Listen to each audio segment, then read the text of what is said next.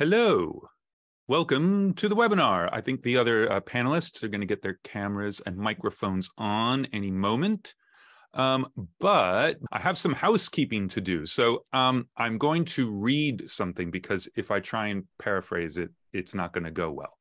So this is about who is actually making these webinars possible. So here we go. The Entertainment Industry Professionals Mentoring Alliance, which I have been told is pronounced EIPMA, is made up of 15 organizations who together are bringing you this webinar series to inform and educate on issues transforming our industry today. Although these subjects are very much on the professional level, we believe that for the students and non-professionals viewing this, that you will gain an understanding of the complexities facing all of us in this industry. And I think that's definitely true for tonight.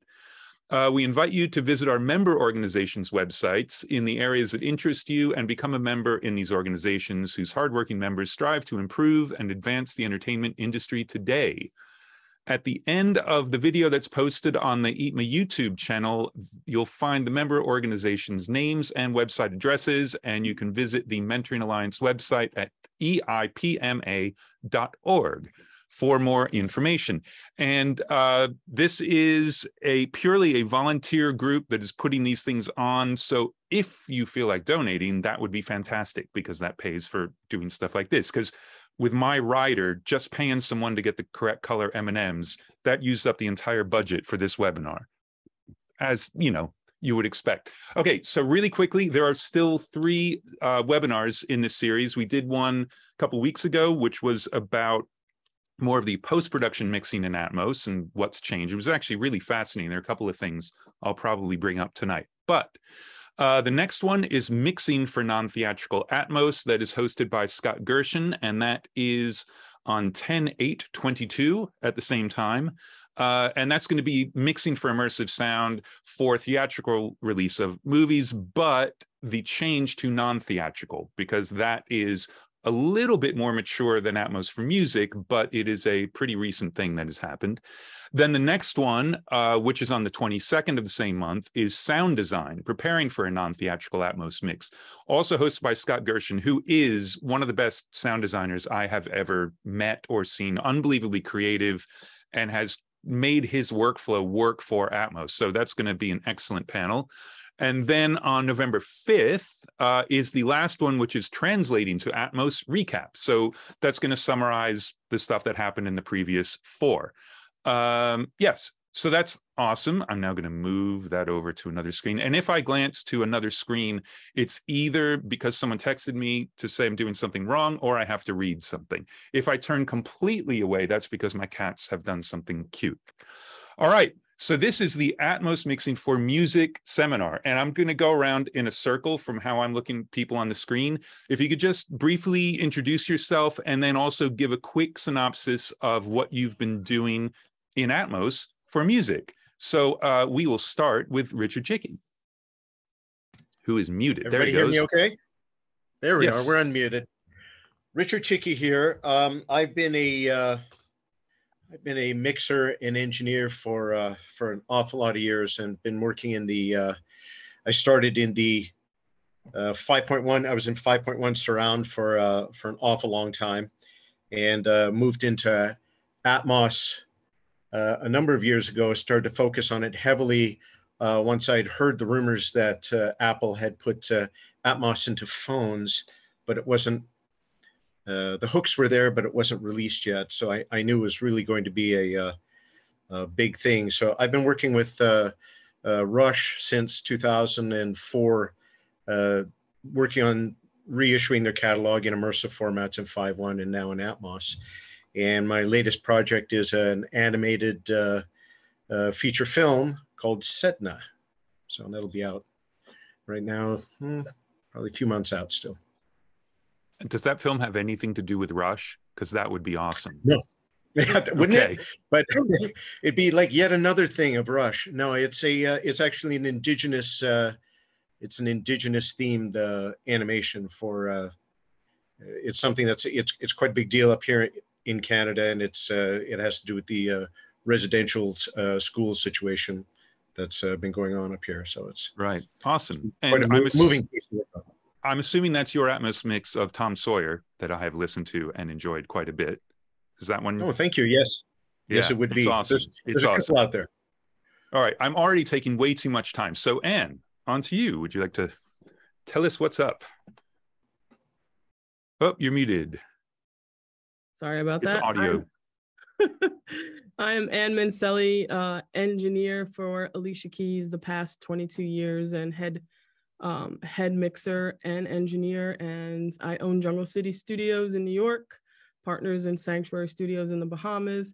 Been working on the immersive committee with the Recording Academy for the past 5 years, which is how I wanted to develop the technology and understand it with Michael Romanowski and George Massenberg and Eric Schilling.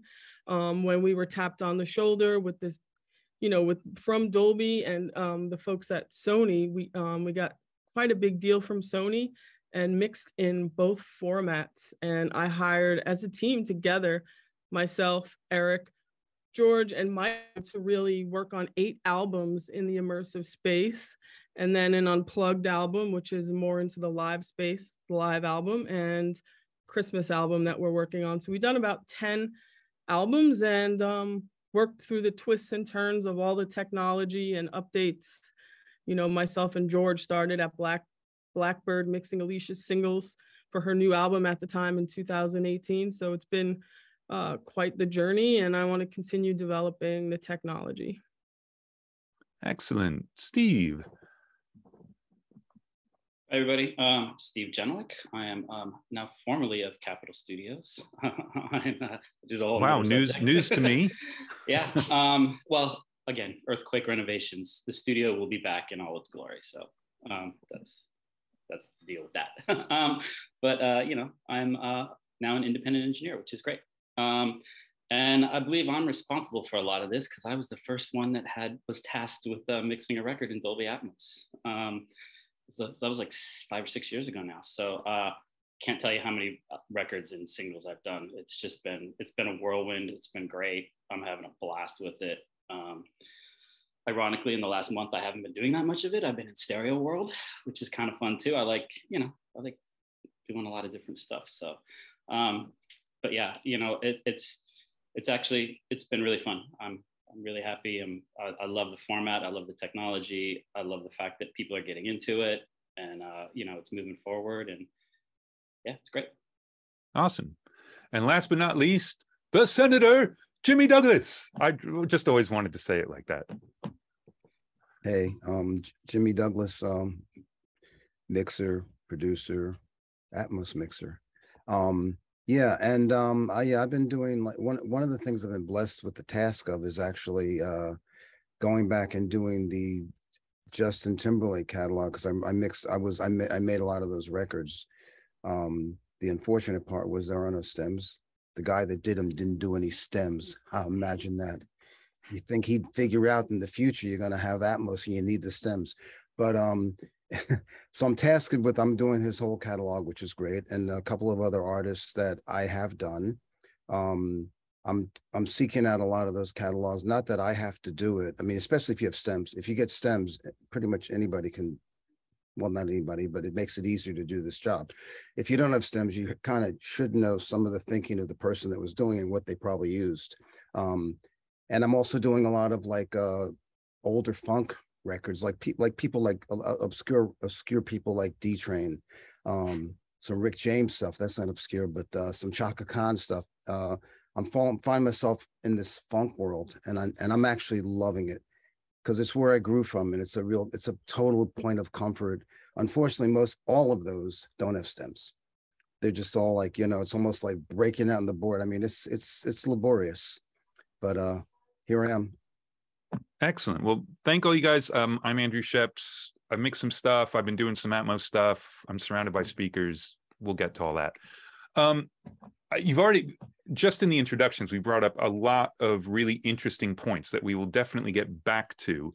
But I think it might be good just to do a little bit of basic explaining. Maybe everyone could just talk about their setup. Like, what have you got? Not particular types of speakers necessarily, but what your speaker configuration is, how you check the binaural and the spatial and all that kind of stuff. Just equipment-wise, what your setup is for spatial, and does it share equipment with your stereo setup, or is it just totally separate? So we can just go back around the other way. I want to start with Jimmy.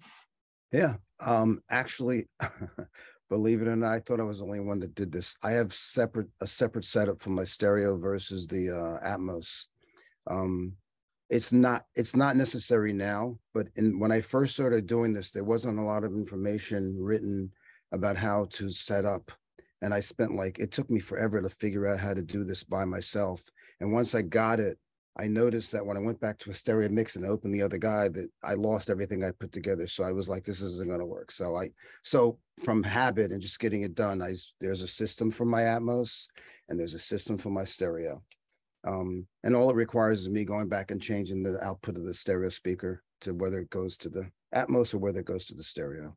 But now that I'm really doing it a lot, I'm like, it really wasn't that hard. And now there is a lot of information now available online and through everybody, through people like us and people like you and that you can really read all about it now. So it's not as much of a scary art. And I think the software has gotten a lot better too at making IO setups work between sessions. There's been a lot of stuff to help us along, certainly. Steve. Yeah, so I'm actually kind of in between right now because my main room at Capitol is now under earthquake renovation. So I'm working out of a couple places. I still have my my now famous living room studio, which I'm sitting in now, which was set up during COVID and is still set up and is being expanded. There's some new speakers on the way and stuff like that while I source out building a new studio for myself. I also work out of Lemon Tree Studios in Highland Park here, which is a pretty big PMC system, which is great. And yeah, I mean, to Jimmy's point, it's gotten a lot easier to do. I mean, when we first set up the rooms at Capitol, it was 3 computers, Dante network. It was a nightmare and it went down all the time. And we were all figuring out how to do it. And, when the smart people don't know how to do it, you're in trouble. But it's gotten a lot easier. I'm running everything on one computer. I have a Mac Mini M1, the new one, and I'm running the whole thing off of that with the Dolby Bridge, the render on the same computer. I haven't had any problems. I'm running big, huge sessions. It's so much easier now. And to flip the stereo, I just changed the playback engine, and bang, I'm in stereo. So it's really simple. I mean, I go on a daily basis, I'm switching from Atmos to stereo and back and forth, as the emails come in, like they all do. Can you make, can you turn the tambourine up a half a dB in the chorus? So yeah, again, it's really streamlined. The headphone integration is great. I have a little Focusrite that sits right next to me, and it's got 2 headphone outputs. One is set up for Atmos for binaural, one's for stereo. So I just move the jack. It's really nice. Simple. So yeah, the control surfaces are getting better. I can't live without my S1s now. It's amazing how quickly you get stuck on stuff when you have it. And the tools are getting better. We now have better plugins and stuff is being built. Yeah. So we're not having to make it up quite as much anymore, which is nice. It's still daunting. I mean, we're still in the very early stages of this. It's, like I said, I've been doing it for 5 or 6 years, but there's only a couple of us that have been doing it that long. So it's really fun to watch it evolve and get easier and all that good stuff. So yeah, I can't imagine your first 2 years, and I'm really glad I wasn't a part of that. So. it was well, because a lot of it was, did I do something wrong or did the system break?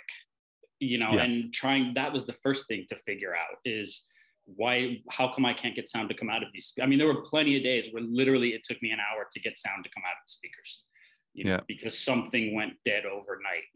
One of the computers restarted and not the other one.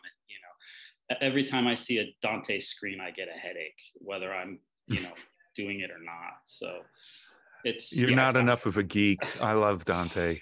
No, I understand it now, but I try to avoid it as much. Well, it's just that they call inputs outputs and outputs inputs. Other than that, it makes perfect sense. Right. Well, see, I used to tell everybody audio is really easy. There's gazins and gazouts.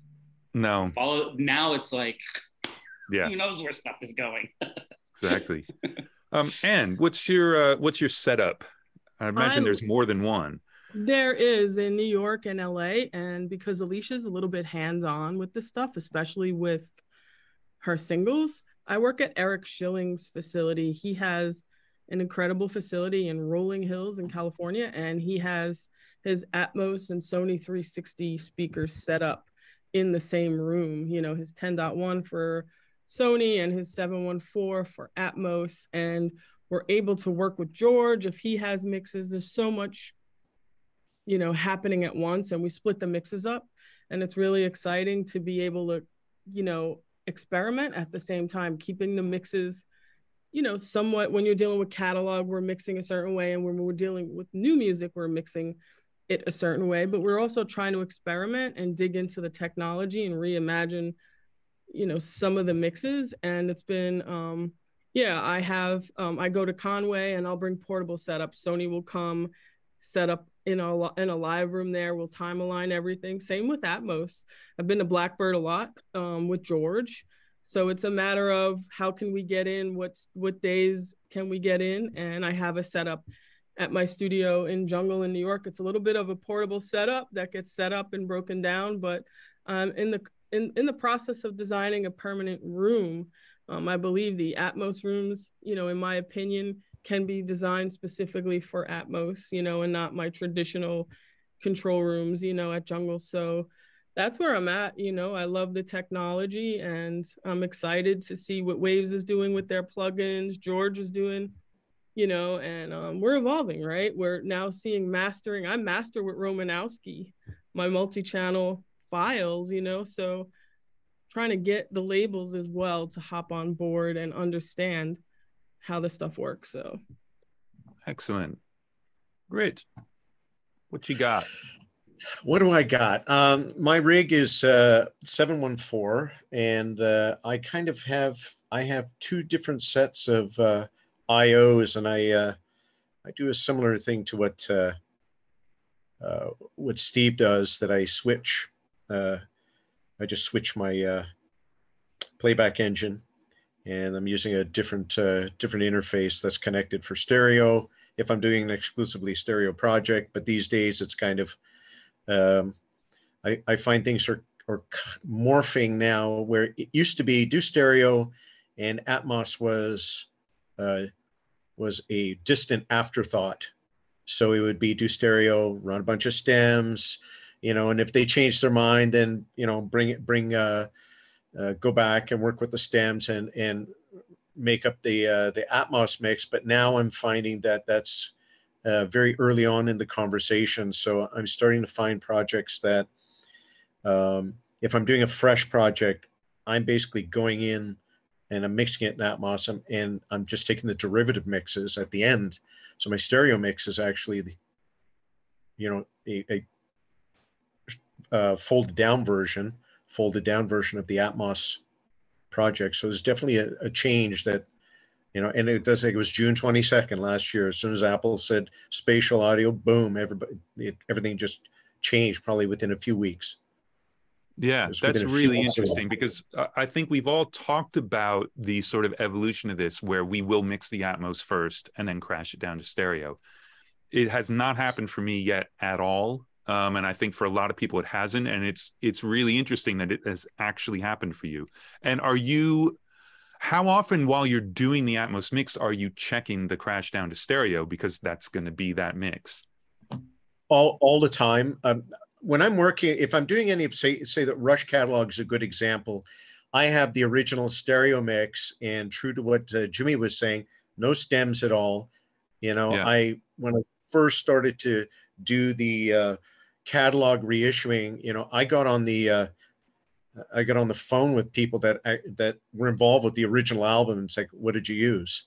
You know, it's like, you know, we mixed it on an SSL 4000B, a B. It's like, okay, yeah. Well, what are we going to do to make that up? But, you know, there was all this the concept of taking these, you know, super high bandwidth 24-bit plugins and say, great, let's make these all sound old. Yeah. Right. Yeah. But a good sounding old. Okay, let's go and do that. Absolutely. Because this would have been before everybody kind of got on the vintage plugin wagon, so to speak. And in that case, I always have the stereo mix running, and I'm going back and forth, and I use the fold. And I get a really good match in stereo first. So really, it's not that different.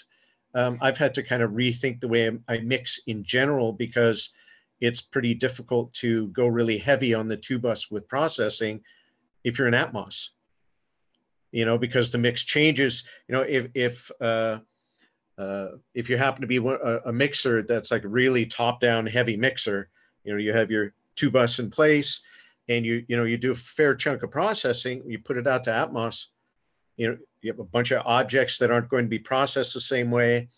The technology hasn't caught up to say, we're going to put a plugin that all the plugins that speak to each other with the objects in the bed, which is kind of ultimately where we have to go, but it's not there yet. Right. So all that doesn't really exist right now. So I've had to rethink the way I mix, especially for stereo. I'm doing less with the 2-bus and more with the single element processing. Right. Which is, of course, one of the things you can get around with good stems, because they will have been processed and things like that. It's like the Guitar Hero days, but people are actually going to hear it, because there are people matching mixes for that. I know Ryan Hewitt did a lot of that, and he loved doing the research to find out what stuff was mixed on, what outboard gear they were using. But does anybody disagree with me that matching the original mix that's a job? Then doing the Atmos mix is a job. Those two things don't actually have anything to do with each other. You may need to do both, but those are two separate jobs. And let me say it now, should be billed separately. They're not like, oh yeah, by the way, match this mix from a multi-track. Correct. Oh yeah, now do the Atmos mix. I think it's very difficult. It's very early days in terms of what people are getting paid for Atmos. I mean, I think Anne's in a position where it's not the same kind of thing where you just get something in and like, how much a song? And like, well, can you turn it around in 4 days? And you're actually working with the artist, which is another point I want to get to a bit later. But how does everybody deal? I'm going to jump right in here. How do you deal with a project where you have to match mixes from a multi-track versus something that comes in with stems? Do you get to bill differently? Is there anything different in your interaction with the clients when you're dealing with that? Who are you asking? Anybody. For me, it's a backline thing. I don't really think they're ready to deal with all of what you just said right now. I'm more unfortunately or fortunately, I'm like, my whole life I've just been a guy that gets shit done. So like without getting into it, all that stuff, it's like I'll get it done, and at some point I will address what you said. But right now I'm just making sure that I can always do that, because you're right. These are 3 different jobs, and actually, to be specific, the justice stuff, I did it, and sometimes I can't match it myself. So you know what I mean? So I suppose you're not in as strong a position. Huh? You're not in as strong a position to like bill for matching your own mixes. but I can imagine with even like the Rush thing, with all those drum tracks, I'm thinking, I know the one thing, whenever I have to match stuff from people's whatever's, well, those drum, you get the wrong set of mics that they use on the thing, and you're never going to match it. And how do you know when you're not there? Because I've been there before, and it makes all the difference in the world. So there's a lot of tail chasing that goes into all that. So I haven't gotten to the point where I can figure out how to do what you just said, but as usual, great, Andrew. For us, not that I can do it either, and I'm terrible at matching mixes. So actually, I shouldn't say that out loud. I'm really good at it. Yeah. I mean, for us, Andrew, like the label asked us, because Alicia loves technology, like what would it take? We came up with a number, and we came up with a number per song, and in that was for our assistant to build templates, our pre-mix templates of what went to the mixer, our stems, what came back from mastering, the instrumental, a cappella, and the main.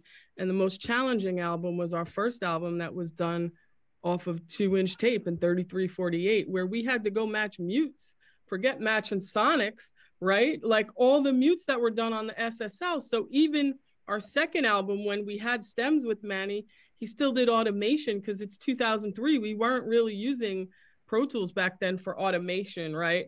Everyone got in the box from 2009, 2010 onwards. People were still automating on their consoles. So it was my assistant and myself, the prep work that went on to even deliver this stuff to George and or Eric to then mix it. We didn't want them coming back going, but the arrangement is wrong, right? Like a guitar is not playing in the proper spot, or so, you know, it was painstaking. And then obviously some things like trying to recall an actual mix, you know, and at Sony, I watch what the legacy department's doing. They're trying to really, on some instances, for some artists, recall. They're trying to get recall notes.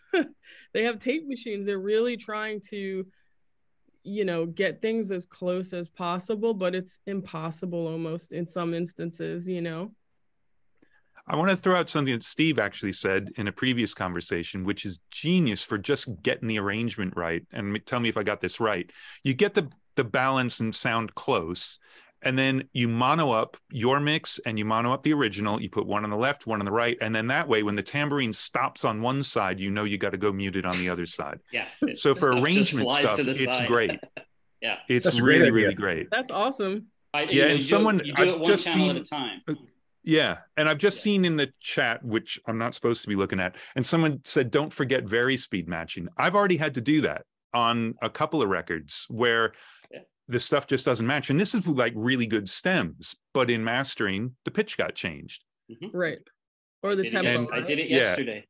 Yeah. And of course, one of the requirements, and we're jumping into the deep end, so when we get to the questions, I'm sure we'll be filling in some gaps here. But one of the requirements for something that has an existing stereo mix is you have to be exactly the same length, because otherwise you get into multiple products and they don't want to do that. So that matching has to be perfect. Like you can't guess at the VSO. You got to go in there, get the number of samples, and it's really painstaking work to get to the point where you can have fun and start mixing. And also, what about the songs like in immersive? We have overlaps, right? I'm sure, Jimmy, you're going through this with Justin, where there's interludes. I had to give Eric our song as a block of 12 songs because Alicia had an interlude that was crossing in from one song into the other, where Atmos, you don't in the renderer and everything, right? You don't, and Michael, like Romanowski, we couldn't create the fades the same way. And the artists who really are, who want to dive into the stuff, or they get harped on their stereo mix and matching everything perfect. Whereas the IDs in Atmos and 360, you know, they evolved a little bit now, but still it's a challenge. Well, it is. I mean, sorry, go ahead, Jamie. No, just so you know that the quality controllers on the other side, that was one of the problems, because I had a record that had no stops at all from the beginning to the end. And it made the songs like 8 minutes each or whatever. And I was getting notes like, you know, your length is like 100 milliseconds off from the actual record. I'm thinking, dudes, come on, it's an 8-minute record. What's that? But what I realize is, in the real time, what I understand in the real time for where the actual starts and stops are on the initial stereo, they have to match up so that when you go to the Atmos, you think you're doing the exact same numbers. Yeah. I'm just defending them because at first I was like, get out of here. Yeah, I mean, it's a skew problem. It's like, you know, when you sell 12 versions of the same piece of software, it doesn't work. So it's because otherwise you would have to choose in advance which format you wanted to listen to. And they just want the users to pick an album. And then if they're set up to hear Atmos, great. If they're set up for stereo, fine. And no one has to know. And I get that, because there's nothing worse than searching for a record you want to listen to, and there are 12 versions of it, and they all seem to be the same, and you don't know what the difference is. So that's the reason behind that. But, you know, 100 milliseconds over 8 minutes, that's wow and flutter. I mean, like, that's just power supply on a tape machine. Yep. So, yeah, that's really good fun. I think a lot of people are learning what we had to deal with tape machines back in the day. Yeah. And the nostalgia for don't tape. like them anymore. Yeah. No. Well, and I get a lot of, how could this happen? It's like, what do you mean, how could it happen? Like, well, now I have to go and explain how tape works, and that not all tape machines run at the same speed. And, you know, where was the mistake? There was no mistake. It just went from this room to that room to that room to that room. It's just how we made records on tape. And, yeah, you know, it's why we don't make records on tape. At least I don't. I just finished the project where I was I'm mixing and I'm doing the matchup, and everything's analog, so the mix is drifting from the original because the original mix is analog. The two mix is on analog, so it's drifting. And so, you see the trend where, if the tape machine is running slightly out, it's like, okay, great, I'm going to have to trim and advance everything. And all of a sudden it would get to a chorus and it would go the other way because I guess they had cut in a different take, cut the half inch into the master, right? So, and the tape machine, it's a crapshoot, right? Every time you do a pass, it's going to be slightly different. So I would be adapting all of my little nips and tucks to make sure everything would fit. The song is the same length, and so it's literally like squeeze, squeeze, squeeze. Oh, stretch, stretch, stretch, stretch, squeeze, squeeze, squeeze, squeeze, squeeze. So yeah, and then there was the mixing part, which is completely different. Yeah, one thing I do now, whenever I get an album, I do all the prep work first for the entire album. Like I won't, because I can't tell you how many times I've gotten to song 7 and gone, this isn't the right take, or this isn't, I don't have, something's wrong. And it's like, well, at least I haven't mixed 6 of the songs before I figure out we can't do this album. Well, and to that point, when Ann was talking about the crossfades, that's something that's really, really difficult. You've got to make edit pieces and all that kind of thing. But also the prep work in terms of figuring out that the length is right, the VSO is right, and things like that. If you don't do it up front, the other thing is relative levels between songs, because Atmos music has to deliver at no higher than -18. So basically, I go to -18. I'm not at, 18.1 because I'm going to use everything I can use. But -18 should only be the level for the loudest song on the record if you're doing catalog stuff. So I go through and I analyze every single song on the record, and the loudest one gets to -18. And if there's one that's a dB below that, then that Atmos mix will go to -19.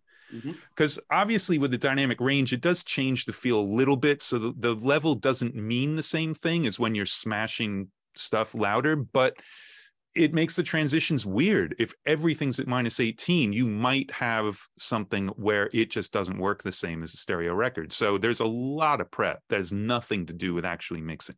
Yeah, what I'll do is on an album, I'll find that loudest song in the stereo and know that, okay, to hit my -18, I had to bring that one down 10 dB.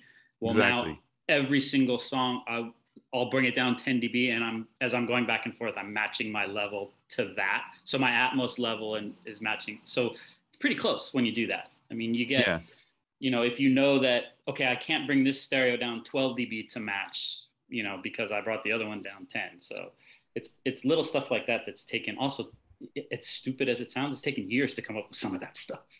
Yeah. And also, like, the artists are used to hearing everything. They're 2-channel mixes that they printed with compression. Alicia uses Manny and Tony Maserati and Serban, and everything is loud as it could be. Things are almost mastered before it goes to mastering. And then you have to, when you're mixing in Atmos, right, the gain stage is completely different. So it's getting the artist even, familiar with the mix and Atmos and separating it, and trying to educate them is important too, because right away they think loud, everything is loud, right? Like, we need this to be loud. It's not loud enough. It doesn't match what the stereo is, so there's an education process. Yeah, I've got a document that goes out that says, if you want to check your stereo mixes, turn them down by this much. And it's exactly. And I usually add a half a dB or a dB just so I sound better. But yeah, you've got to. I mean, obviously, if you listen to a stereo mix that's 10 dB louder than the Atmos, you're going to hate the Atmos. Exactly. It's I have never going to work. deliverables from Sony. I work at Sony. Part of my job is I'm on staff there, and I have a whole deliverables document that I would love to put in the chat for everyone so they can understand a lot of what we're explaining. If I'm allowed to, let me know if I can copy and paste. Yeah, I would say just email it to Karen. I'm sure she can stick it in the chat. And while we're doing that, I was going to wait till the beginning of the questions and do this, but let me thank Karen and Ridge for making this actually happen. She's the one that makes us show up. Yep. And the Recording Academy and Maureen Droney for helping put this panel together. period. She was actually going to moderate till I told her I was going to moderate. And she said, you know what? I'm busy. So good call. So awesome. Thanks to everyone for really helping do this. And thanks to Scott Gershon for getting me involved in the first place. So, all right, we've done that. Let's jump around a little bit, because I think that Anne touched on a really interesting point when you expanded out to the entire industry that's doing this. She's really involved working with the artist. The artist is in the room and knows exactly what the possibilities are. Most artists, the first time they hear Atmos is on records that they like in stereo, and they're not even necessarily interested in the Atmos. But once you get them in a room and they hear the first time their stuff spread out, a lot of them go, oh, right. And then they're immediately thinking of it for their next record, and they're actually starting to produce for Atmos. So I think we're still probably a couple of years before that's a good percentage of the artists, but it seems as though the ones that actually get into a room absolutely love it. The ones who are only checking on headphones, it's not the same, epiphany. Exactly. So what experience do any of you guys have? I mean, obviously Anne's got tons of that with having Alicia in the room, but how did the Rush stuff work out with that? That must have been pretty awesome. Well, let's speaking to the mix that you had heard. There's two different versions of Tom Sawyer that are out there. There was the first one that I did for Amazon, for Amazon's first push into the Atmos market, and then I did the mix of the entire album, and I just went back and redid it for sake of continuity. Al Lifeson had never, he had heard it in 5.1, but he said, listen, just get it done in Atmos and I'll come up and listen to it. So went ahead, and when I played him the mix, I put him in the sweet spot, stood out of the way, played it for him. And after the song had finished, he was absolutely still for, it felt like an eternity, probably 5-10 seconds. But he was like, didn't look up, didn't do anything. And I'm just going, he doesn't like it, right? And he turns around and he's like,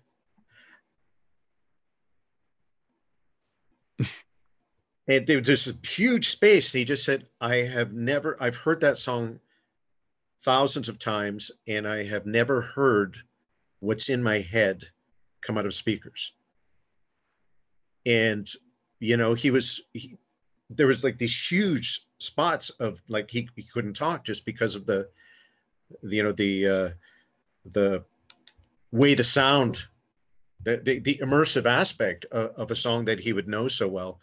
And when I saw the reaction of that, I've seen artists that tear up. I did a project for a band called The Tragically Hip, and the singer had passed away, and the band came to review the mixes, and they were teared up saying, oh, it sounds like Gord is actually in the room with us.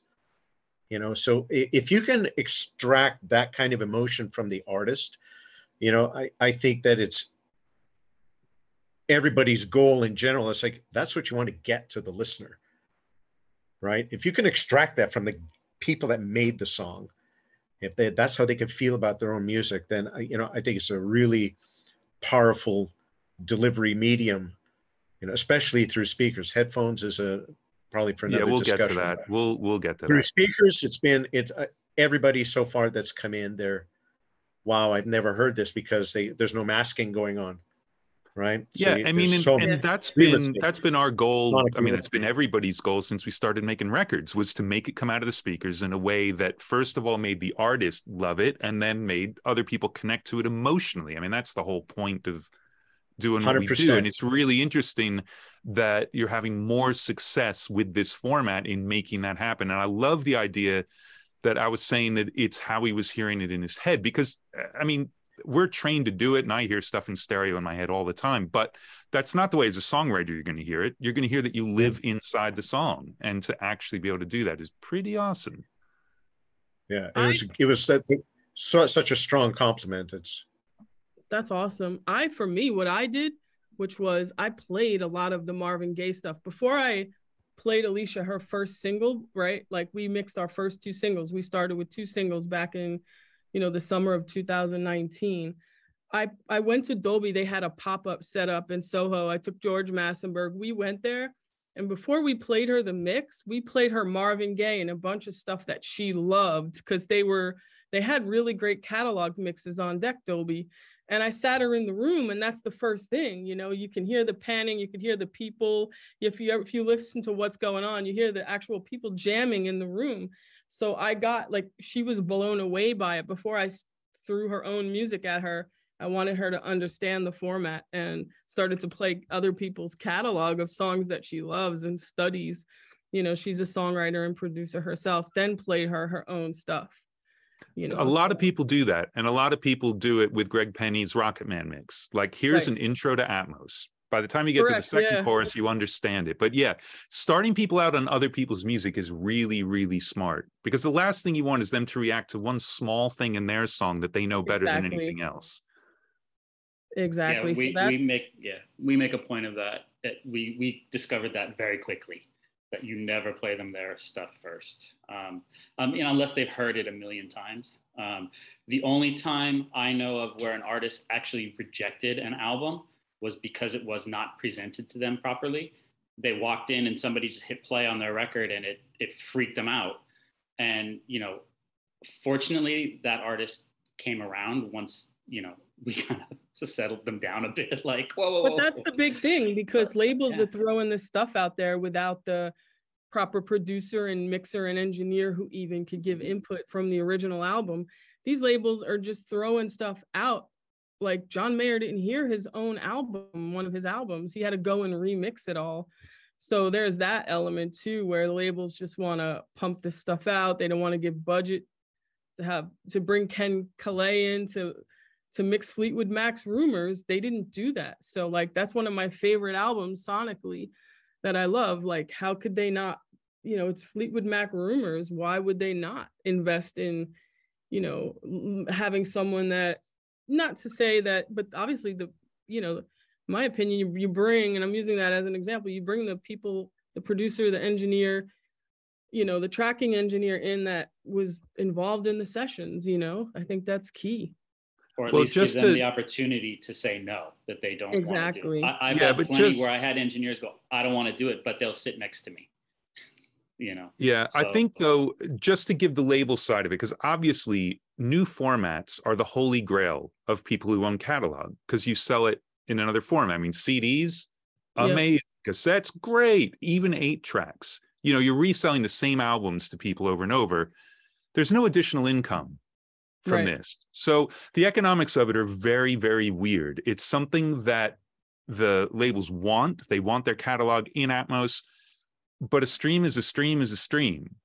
The real difference right now is that because Atmos is being pushed by the services that have it, there's a lot more exposure, because their playlists you just cannot be on because they're Atmos playlists. So if you don't have it, it's not going to happen. And I think, unfortunately, that creates situations with artists that are just not into it. I did a Shinedown record, and they were really cool about it, but like the way they describe their record is they love 5,000 things pouring out of 2 speakers. They don't want it split up. Like, that's not the point of the record. So getting people on board can be tough, but I think, you know, it's definitely worth it, because there's something you can do, even if all you do is spread it out so it fills the room instead of coming out of 2 speakers. It is a different experience. Yeah, and I think there's also, especially when you're talking about catalog stuff, something that, you know, me having worked for a record label, you know, I had arguments sometimes where it was like, you know what, we don't have the resources to do this record. We don't have all the parts. We don't, just let it go. It's fine. It's in stereo. It's okay. Like, you know, I'd rather not do it than do a bad job of it, you know, because there was stuff that came around, you know, stuff from the late 80s and the 90s where stuff was sampled, and, you know, like, we just the parts do not exist to redo it. It's okay. It doesn't have to be redone. You know, new records, do it in, you know, because we have the ability to do that. But it's a valid thing to say. And I'm not talking about whether you like it or not.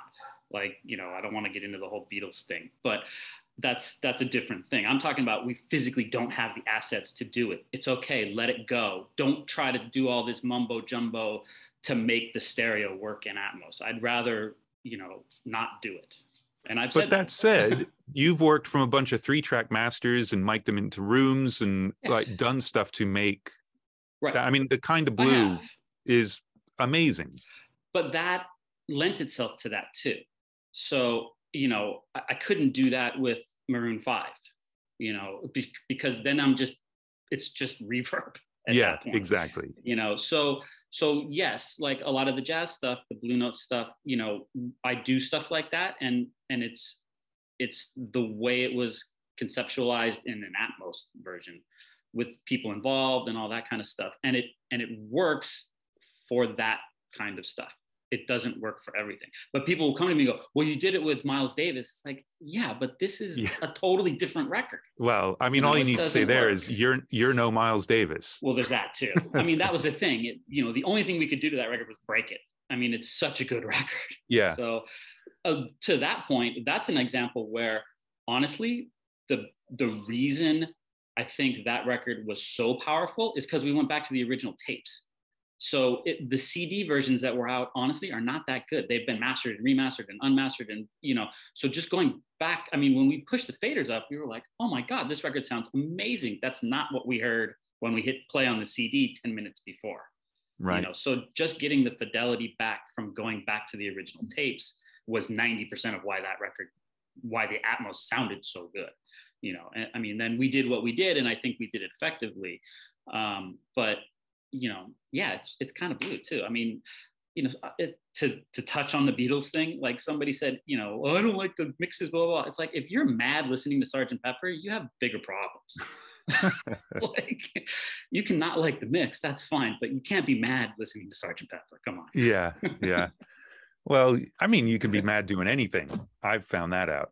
All right, I want to do like a quick fire thing that touches a little bit on what we're talking about, but I want everybody to give their opinion and how they deal with it. So we can start with Jimmy.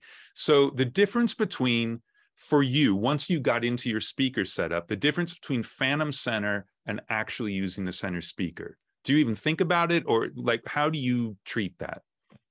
Well, the thing is, I say this is my disadvantage as well as advantage. I've been doing 5.1 forever.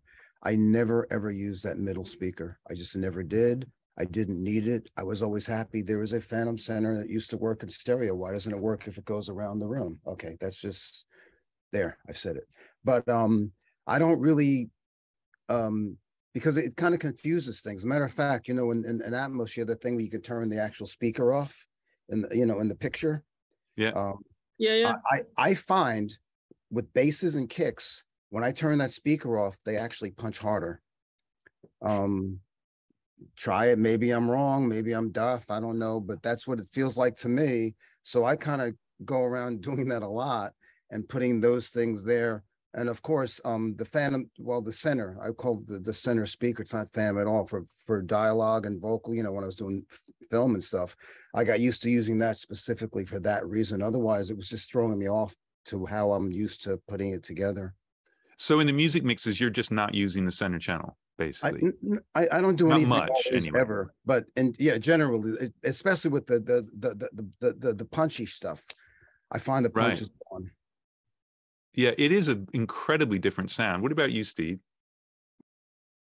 Kind of the same. I do use the center speaker. I use it more to kind of anchor some stuff for me. So, but for instance, like a vocal or a kick or bass stuff that's traditionally in the center, it's probably 80 to 90% Phantom Center. And I'll just sneak it in that center channel just to keep it kind of where I want it. So as you move around the room, it's still coming from the front. And the sub kind of the same. Like, it's just, the sub is just an extension of the bottom. You know, if you turn my sub off, the mix shouldn't change all that much. It's just your feet, you know, you don't feel it in your feet. But that's, you know, they're just there to kind of accentuate the experience. Right. I don't Richard? lean on it. Richard? Oh, you're muted. You're good because you're muting yourself, but then it's the unmuting Yeah, part. no, my space bar had stopped unmuting. So I end up using for the most part, I use Phantom Center, and I will use some of the mono core elements like vocal, kick, snare, bass. I put a bit of that all of those elements into the center speaker, but not enough that if the center speaker is pulled out, you know, you feel the mix there's a slight change, but the mix doesn't fall apart, right? So it's really a small percentage where I go from, say, a vocal, you know, maybe on the slight side, slightly a down vocal mix, and, you know, add the little bit of the extra supporting structure in the center speaker, right? So, and I also get instructions with artists that are saying, I don't want my voice by itself. So even if I was the type of mixer that said, well, you know, I'm going to do sort of a classic sort of film style mix, and I'm going to throw that lead vocal, you know, high and dry, dead center. I get artists that say, you know, I don't want to have my pants down in that speaker. So don't do that. I will never unsee the image of that. Sorry. All right. What about you, Anne? I'm with a combination between Richard and Steve. I think Alicia, when she hears her voice in the center, feels like it pushes and pulls, you know, time alignment to these artists too, you know, is important. So I'm the same. I subtly add things in the center, but not enough to make them feel like they stand alone. And then when we go and listen to George and Eric's, you know, mixes together, it's a matter of adjusting that. That's the one thing we adjust, what is hitting the center speaker. And sometimes when, and you know, like an instrument or a bass or a kick is too much in the center, it really throws her off. So it's a delicate balance, but you know, I'm glad she's a part of it, you know? Yeah, I think I find exactly the same thing. One of the things is that I will almost always be working from stereo stems. So what's great is I can take something that's essentially mono, leave it hard panned, and then in Pro Tools, there's a divergence control on the panner, which will start to sneak it into the center. And usually, I mean, like going to 90% instead of 100 is enough to make stuff really pop out and get that center speaker thing. Because, I mean, it freaked me out the first time I had a center speaker in my room. Yeah. It sounds nothing like a Phantom Center. Like exactly. the entire song just changes because we're so unused to hearing that. And I think when I was doing the post panel, I started thinking like, okay, well, these guys have been working with the center channel for years and years and years, and like they're not allowed anywhere near it. It's dialogue, you know, Right. That's it. And if there's no dialogue, maybe a gunshot, I don't know. But generally the center speaker is avoided in every situation. But I mean, it's good to sneak some stuff in there because I think it sort of makes the front wall a little more cohesive and gives you a slightly larger sweet spot. But yeah, it just sounds odd to me after sitting in front of speakers for 30 years, not having a center speaker.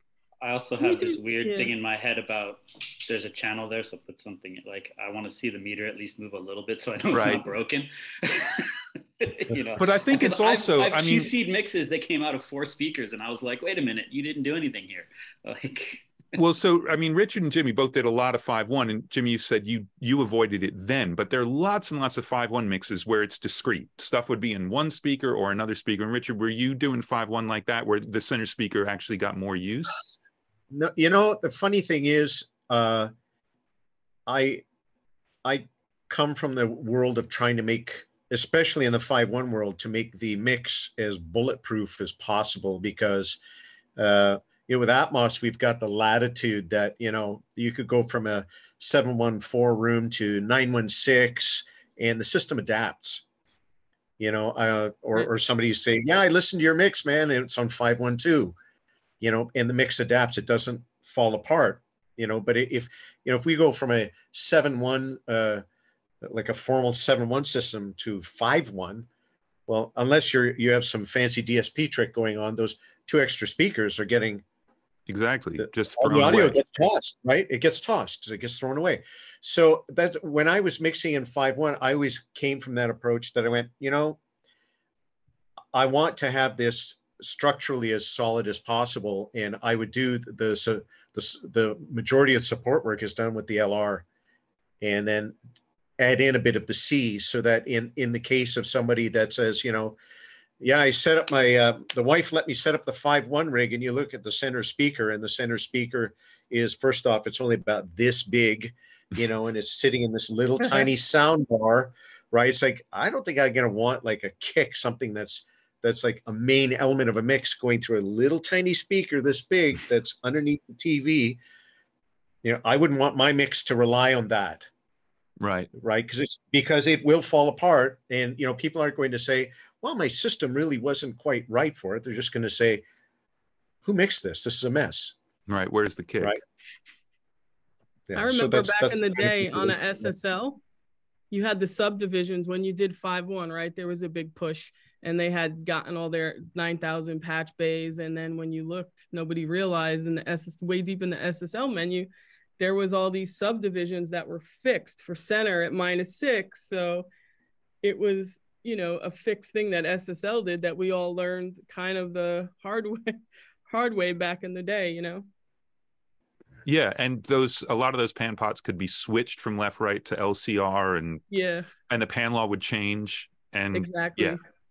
Yeah. Awesome.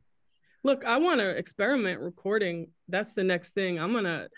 Steve, I'm gonna bring you in. I want to get Alicia in one of the rooms in LA and let's dig into multi-channel piano recording, just like George wants to hop in on it.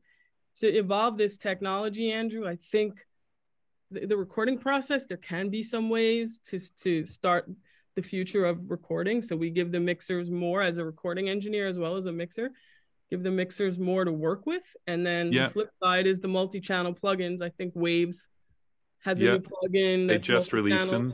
George has one, right? That's out, right? So I believe it's on its way. If anyone knows any good microphones, let me know. I'm ready to dig in, you know? Yeah, I mean, I think this is where some of the formats that have been around since the 60s are actually really helpful. So like the ambisonics microphones, which is 3 diaphragms at very specific angles, allow you to, after the fact, focus them. You can basically steer the microphone based on the recording. Another thing, which a really good friend of mine, Kamran V, is a big champion of, he loves quad. But, you know, quad is Atmos. It's just 4 channels of it. Right. But an amazing thing, because like you can't track through the render. The delay through it is too long. It can't happen.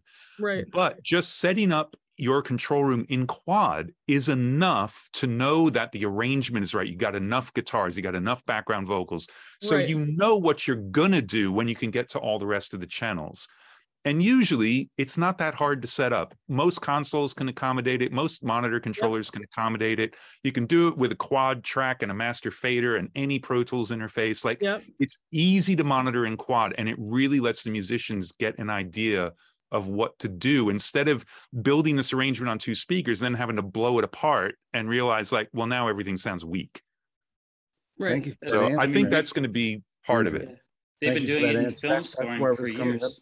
That's been the problem. I've been coming up with trying to do live stuff. Excuse me. Is the fact the latency was insane, so it was unusable. So I was having to go after the fact. Just pretend, do your part, okay, and then we can listen to it back. This is reamp it and thank you. Yeah, I mean, Kamran's the one who came up with that, and I think it's brilliant. Well, again, the scoring stages have been set up for 5.1 tracking for years. You know, it's you know, it's already there. It's just that we haven't been doing it. You know. Yeah, exactly. But you know, when's the last time I could afford a scoring stage? Like, it's been a while. Like once a year, maybe. Yeah, well, if you're lucky. Yeah, if you're lucky.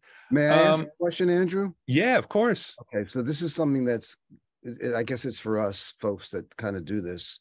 You know how when they have like catalog stuff and then they put it out in the future, and basically if a guy put together a compilation of a record and they'll make him the producer, all he did was put the compilation together. He didn't produce the record. And that's what you see a lot when you look at Spotify, whatever, that they put this person's name. Even sometimes the people that like us that made the records, our names are not there because somebody did a reissue and there's a new name there. This is going somewhere. That's happened a lot. It's happening a lot. So what happens with the Atmos thing when records that I actually did the original, but somebody else does, you know, so like you said, they don't have budgets. So the little kids they mix them in their little buds and they're happy with it and everybody's good and they put it out and they get their name on the record. Or it's just something, it was food for No, thought. it's a really interesting point. And to me, it's part of this picture of like, well, if you got to match a mix, that's a different job. And then you do the Atmos mix. But now, if you buy a new Apple device, it will default to Atmos. And if you get your free year of Apple Music, you're going to listen on Apple Music. You're only going to hear Atmos mixes if they exist, which means the original mixer's mix is not necessarily what they hear. But to be fair, it's based on stems. You're matching, you know, it's based off of that. But should there be a credit for immersive mix? Should there be half a point? If the original mixer got a point, should you get some sort of royalty? Not as much, because they're the ones that realized the record, assuming someone else did the stereo mix. But, you know, where are we going with it? And again, it's not like anyone's making more money because they exist. So I don't think we're going anywhere with it, actually, but I'd be curious what everyone's thoughts are, because I'm sure we've all thought about it. I thought on title, like when you looked at the credits on title, it said like immersive mixer. Like, I think there were two different credits. It was like mixer, you know, the credits from the original album, and then it said immersive mixer. I remember seeing that on title, which I thought was fine. You know, I mean, I saw my credit and it was like mixed by blah, blah, blah, and then immersive mixer Steve Denham, which was absolutely fine with me. And that's more credits than everywhere else on the internet. Right. But yeah, and that's a whole nother, like, come on, Apple, you can build this, but you can't put our names on it. Give me a, you know, and why can't this smartphone that's so smart automatically know I want to listen to an Atmos mix and switch? Yeah, why do I have to go in and switch it? You have to go the settings, and then anyway, we don't have to go into that yet. But I'm curious of thoughts on, I mean, especially as this evolves. I mean, obviously, when you're doing something like what Richard's talking about, you're doing the Atmos mix and that becomes the stereo mix, then that question doesn't really exist anymore. But if you're coming in and just doing Atmos mixes of other people's records, do you have a feeling one way or the other about credits and points and blah, blah, blah? Jump in, somebody. I'll take it. You take it. So far, anything that that I have done mixes to, where it's catalog work, the mix, I get credited with, as what Steve was saying, that there's the Atmos mixer or Atmos mixed by, and generally speaking, in that situation, there's also the original mix is the 2 mix.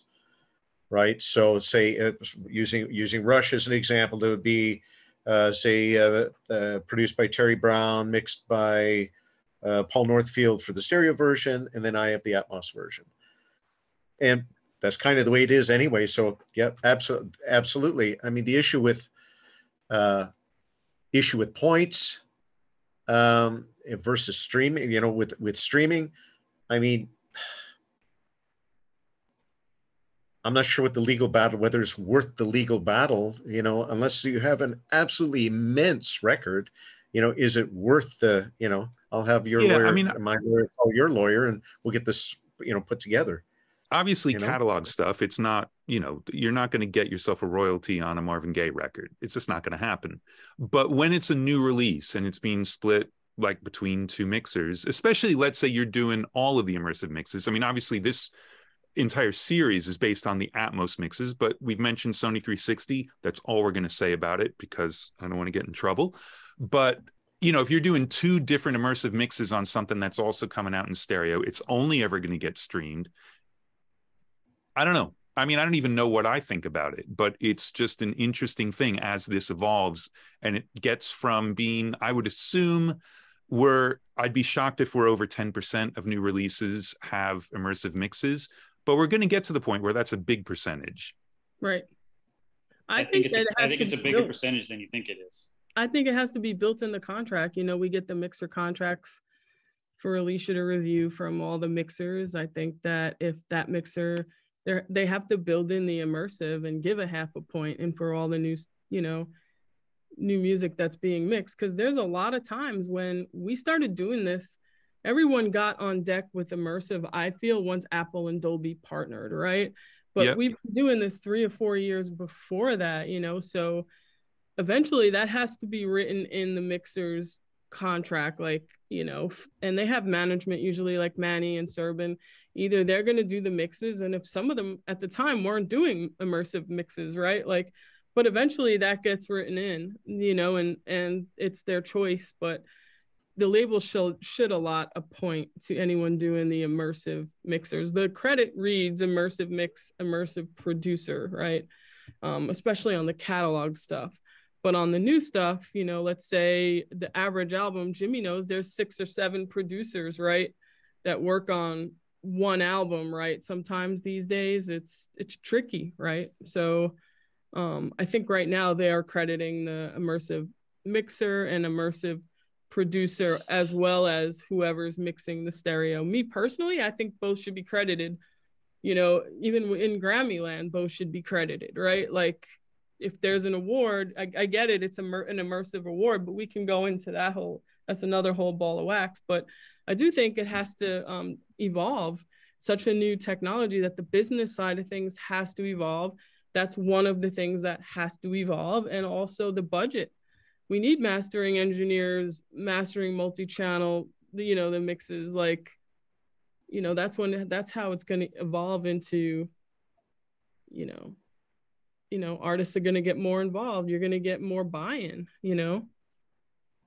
Yeah. And I think the more artists are involved, the easier the mastering question becomes as well. Because if you're doing something that already existed in stereo that's already mastered, it's difficult to get artist approval unless it sounds like the mastered version, but you can't get it mastered more than once so that they have notes. So it's tricky, but it is definitely evolving. And there are a lot of people doing it. And what's interesting is a lot of them are doing it in completely different ways, just like we all mix in completely different ways. Correct. So, and Jimmy, I cut you off. No, I didn't say anything, but I was going to say that in this conversation, I believe the point thing and all that stuff, that like part of that whole system is the fact that the record didn't happen yet.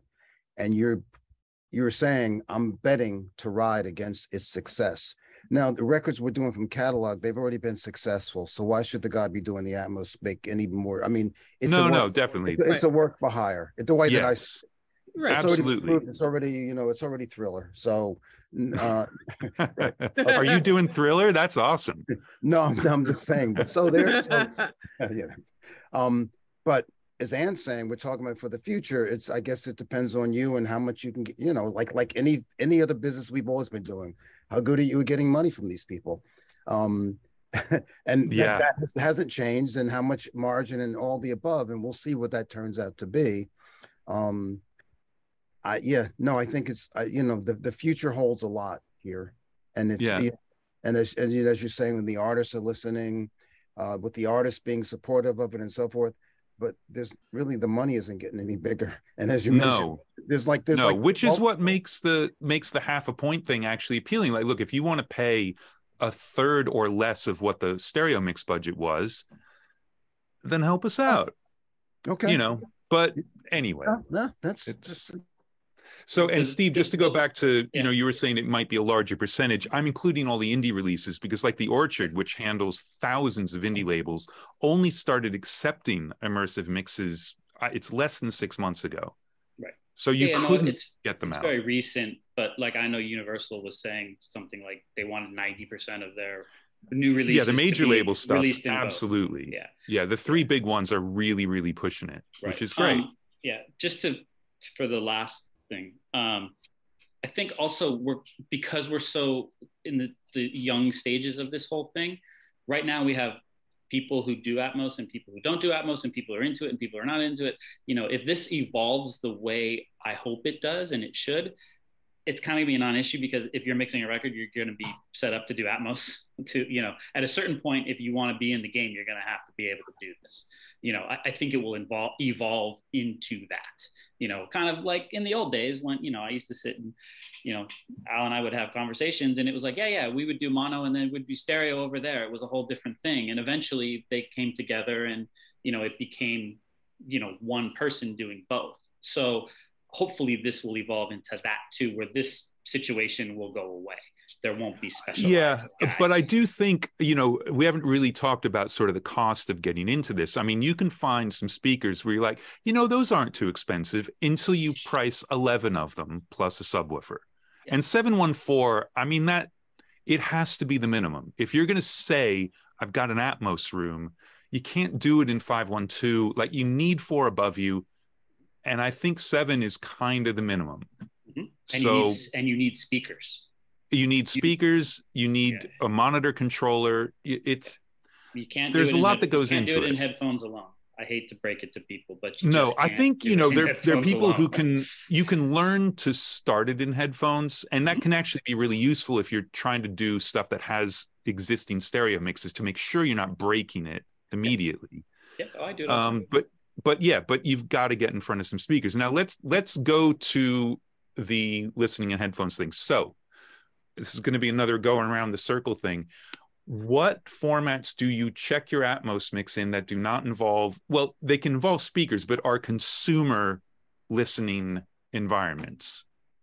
And this is like, I would be truthful, like every single mix, where do you check it on the consumer side? And if you don't, that's totally cool. But like, what do you set up for? How do you do it?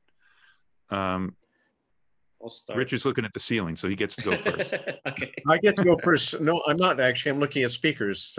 Okay. I've got, because I'm just looking at I've got a set of, I don't know what they are. They're not oratones. They're kind of oratone copies. So as far as consumer speakers, that's my main thing for consumer vibe when I'm in stereo here. I mean, I have sets of speakers. I have Genelecs and these ancient KRK E8s that I've been carrying around for decades, and I know what they sound like. So those are kind of my go-tos with the Genelecs for immersive. As far as headphones, I have the Apples, I have Sennheisers, I have Beyer headphones, and I jump between them all to listen to the binary mix. And I part of the discussion I think we have to touch on is getting that binary mix and the speaker mix. What are we doing to get them as close as possible, because it's a mission and a half to do that, and so I just bounce between like multiple listening sources to average everything out, so to speak. So, but you're going between the Atmos on the speakers and the Dolby binaural into multiple different headphones. Okay. Yes. Cool, Jimmy. Exactly. I'm doing basically speakers, and then I have the Apple guys. I bit that bullet, and I go through the binaural through the headphones. And I have a whole bunch of other headphones too, but I just choose not to. They all sound so different that it just confuses me. It reminds me of the car thing. I have this thing about cars, which I'm going to change because we're here in the future, and people will be listening to Atmos in their car, so it's okay. But my thing always with mixing was always been like, don't go to your car and tell me to come back and mix my mix to fit your car. I'm sorry. So that's kind of why I don't go to all the different headphones, because it makes me crazy. And I pick one and I stick with it. And I work it until eventually that's my medium. So again, the Dolby binaural out of the renderer. Right, yeah. Yeah. Steve? On a day-to-day basis, I'm on speakers. I always check the binaural. I have that sitting next to me. I have in the past, I have a Sonos system in my back room that I can take stuff to. I'll listen to the Apple. I think I kind of listened to it a lot more when it first came out. But now I kind of have a pretty good handle on what stuff is doing in different places. So, it's pretty much just the speakers and then the headphones. And depending on the mix and what I'm doing and my mood, sometimes I'll start in headphones. And then, maybe it depends on what time of day it is or night it is. Yeah. You need to be quiet. What your wife has to say about it. Exactly. Yeah. What's going on? Is the gardener here? Stuff like that. So, but I'm usually just the speakers and the binaural mix. The Apple thing is a bit of more of a crapshoot because of how they do their thing, but you do have to pay attention to it. Yeah, and I'll get to something in a second after Ann goes here. So I use the Sennheiser soundbar that Eric had at his space that Alicia loved, and we set one up in our space. I'll use the Amazon device unlocked just to hear what the consumers are hearing, because when it's unlocked, they do like 10 dB of, there's things they do in the Amazon device, you have to pay attention to.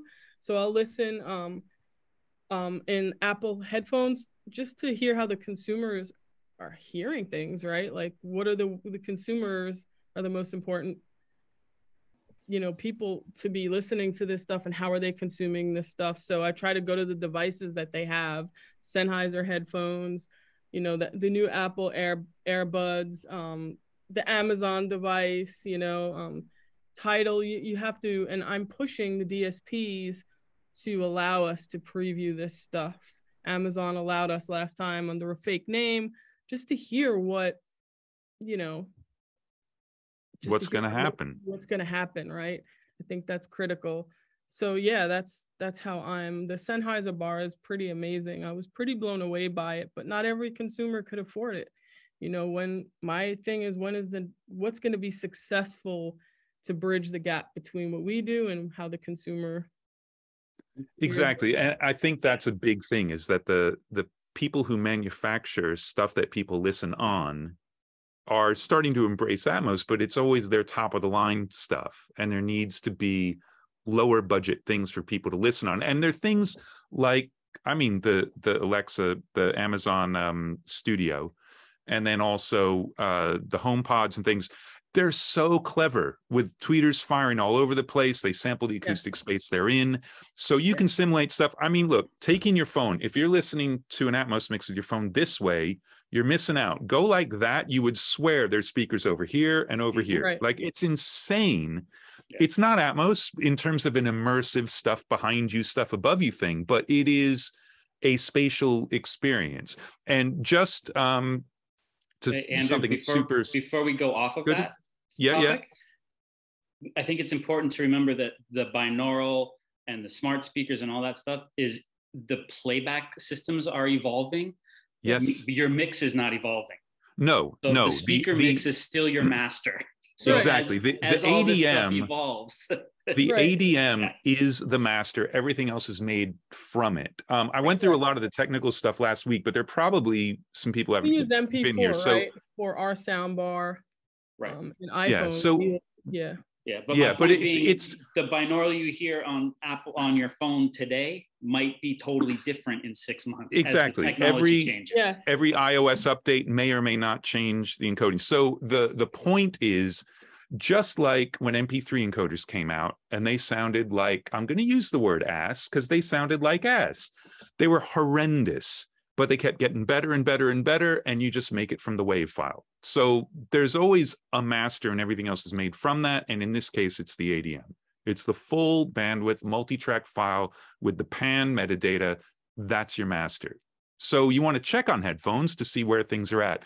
And I just wanted to mention that with Logic, whatever version, I can't remember exactly, 10.7.3, I think it is, you can monitor an input and hear Dolby Binaural, Apple Spatial without head tracking, and if you've got the iPods Pro or Max, Apple Spatial with head tracking, in real time, you can switch between the three. And what's been really useful for me with that is that normally I've got the binaural going into my headphones, which are my Sonys that I've just been using for years. But then when you would switch, get the MP4, put it on your phone, listen to that, you're on different headphones.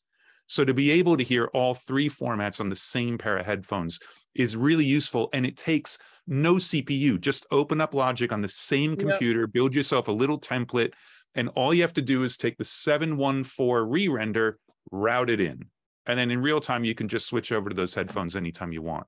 So it's relatively new. So I think it's worth mentioning, because it used to be, to hear the Apple stuff was such a pain that I have a feeling as mixers, we all stopped checking it as much as we should have. And now it's easy. 100%, because it's a pain in the ass. Yeah. Things that are a pain don't go well with us. Not at all. All right. I'm looking down the list of stuff that people would, okay, let's talk about this in terms of your speaker setup. So one of the things we talked about last panel, which is really important, is the time alignment of the speakers. With 2 speakers, it's pretty easy to figure out where the sweet spot is. With Atmos, there's basically a very reduced sweet spot, because as soon as you move, you're not dealing with a delay between 2 speakers, you're dealing with a delay between 14 speakers. But one thing that was really interesting, before we get into like how you deal with that in your room, was a few of the guys who build facilities for mixing theatrical Atmos were saying that they will time align everything and try and get as big a sweet spot as possible, because, you know, you've got 3 mixers and you've got the producers and the directors, and there are a million people that all want to be in the right spot. But then also what they were talking about is you very carefully measure the delay to every single speaker, then take your tops and your rears and just add 10 milliseconds. And I thought, well, that seems insane. But if you've time aligned so the differences in the individual speakers is taken care of, I just did this yesterday. It is so much easier to hear what's actually happening in the room. It's crazy. It just makes it like it's a bigger room, but of course you would have timelined. It's a bit of a thing in my brain to figure out why I like it, but it's amazing, because I think as stereo mixers, you can speak to this. I mean, maybe it's just me. I have a really hard time hearing the rear speakers, even when I roll back and I'm right next to them. My brain just goes boom. It's all coming from the left and the right. And that's it. Until you like pinpoint something really loud in another speaker, my brain refuses to hear it. And it's why we're actually really bad judges of the headphone mixes, because people who listen critically for a living can't externalize anything. It just doesn't happen. So for me, having that extra delay, all of a sudden I can hear all my speakers, which was kind of insane, but it's coming from the post guys. So it must be good, right? Are you time aligning with a DSP? Like, what are your speakers have, like the GLM kits? Like, what are you using? Well, I've got the SPQ in the Matrix, because Okay, cool. I'm running the render on a separate computer. So with the SPQ, I've got that built in. But then I added, and what's good about that is I've got all the really tweaky time alignment going on in the Matrix, and it remembers that. And then in the renderer, I just popped 10 milliseconds on. So I didn't have to remember what the old numbers were. And it's awesome. Maybe it's bad, but it actually sounds great. But Steve, you just took a bunch of speakers home and set up. How much like setup did you do? Because you've done so much Atmos before. Could you do it by feel, or did you really need to align it? I mean, I aligned it as much as I, because when I did it, it was COVID. It was serious lockdown. Nobody was coming over, So I did a lot of, laser measuring with my Home Depot laser, I got the speakers as close as I possibly could. I had a reference microphone. I shoved pink noise through it. And, I did the best I could with the tools I had at the time. When we tune the rooms at Capitol in those places, it takes all day for those guys to get in there and do it. It's a big process. Since then, I've done stuff like, now SonarWorks came out with their multi-channel thing, which gives you, depending on the system you're playing back from, I'm just using the renderer, and unfortunately the delay in the render is in, milliseconds, which is a waste of time, kind of. A millisecond, nobody's speakers are 50 feet behind them. So that needs to change and get down to like quarter milliseconds probably. But as it evolves, it's there are tools to do it. I will say that even though, yes, I'm in my living room here, I still have access to real rooms. I can still go to a real room. Nothing, I shouldn't say that now, but for the first couple of years, nothing I was mixing at home got released until I heard it in a real room.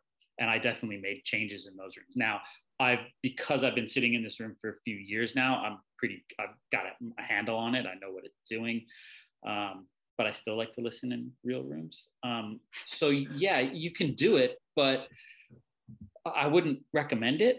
And again, at the time I did it, I had already been mixing for a couple of years, 2 or 3 years in Atmos. I was really, I had a lot of my techniques had evolved to that point where I knew, okay, I just played this, well, first of all, I had reference material. I had stuff I had mixed that I could listen to here, which helps. And then I could, I knew, okay, this has always worked. It may sound a little weird in the living room, but I know it's going to work. So, I wasn't fighting that kind of stuff. Luckily, I had that kind of experience, to where I could kind of trust my technique as much as I couldn't trust my speakers, I could trust my technique, right? Not the speakers, but the room, obviously.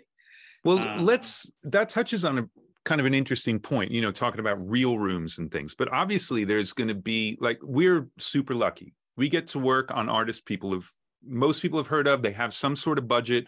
We can get into rooms. We've been successful enough. We can set up the rooms that we want to mix in.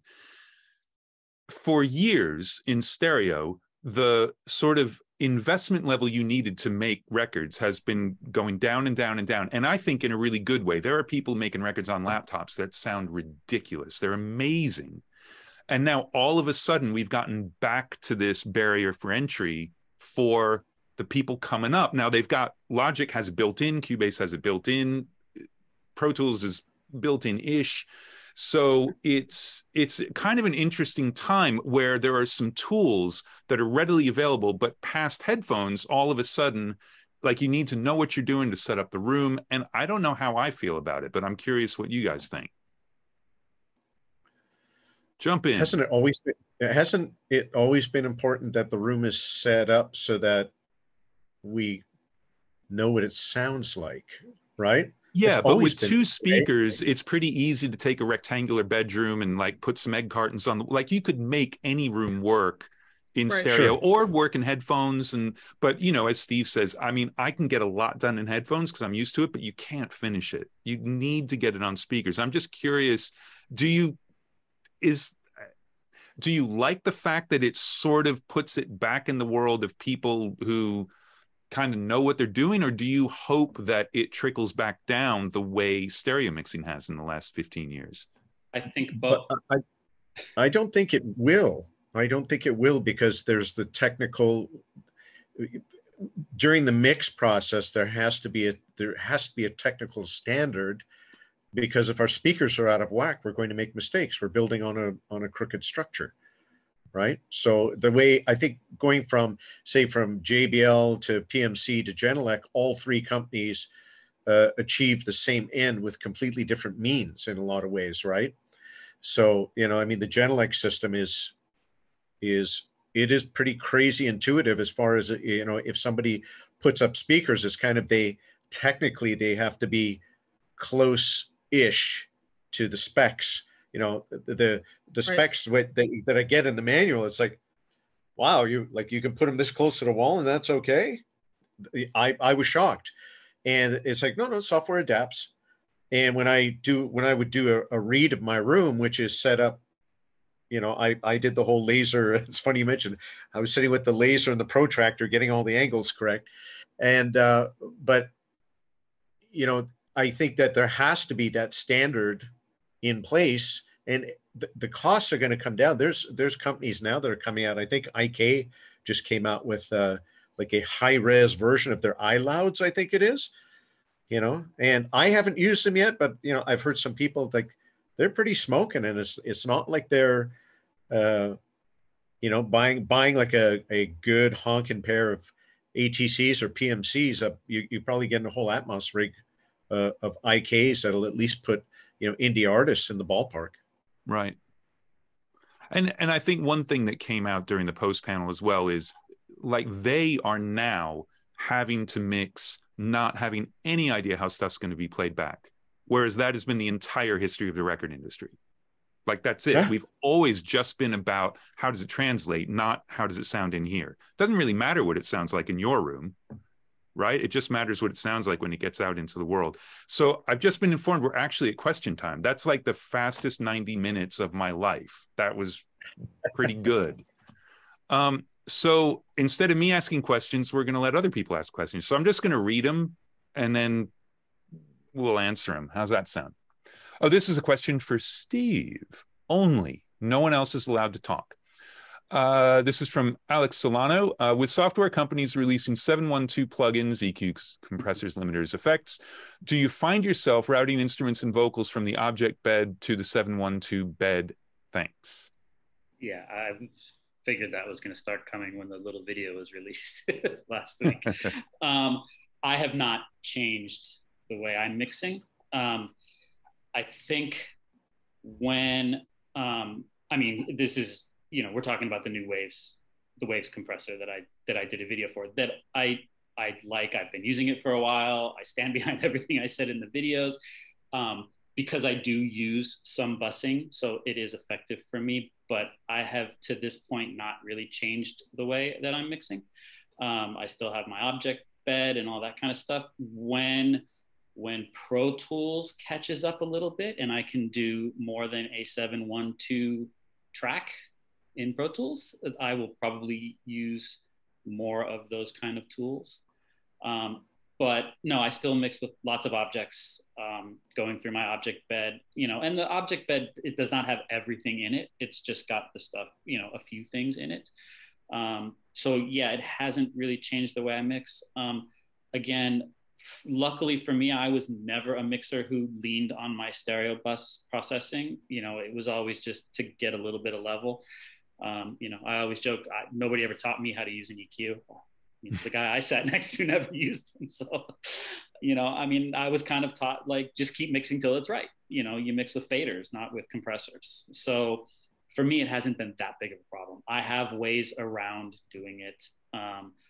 But as the technology moves forward, I'm sure that all my stuff is going to change. It's changed already in the last 5 years. So yeah, I think all of us have evolved much faster in this format than we did in stereo even. Yeah. And, you know, but yeah, my basic, you know, the basic template that, you know, I think most people are still using.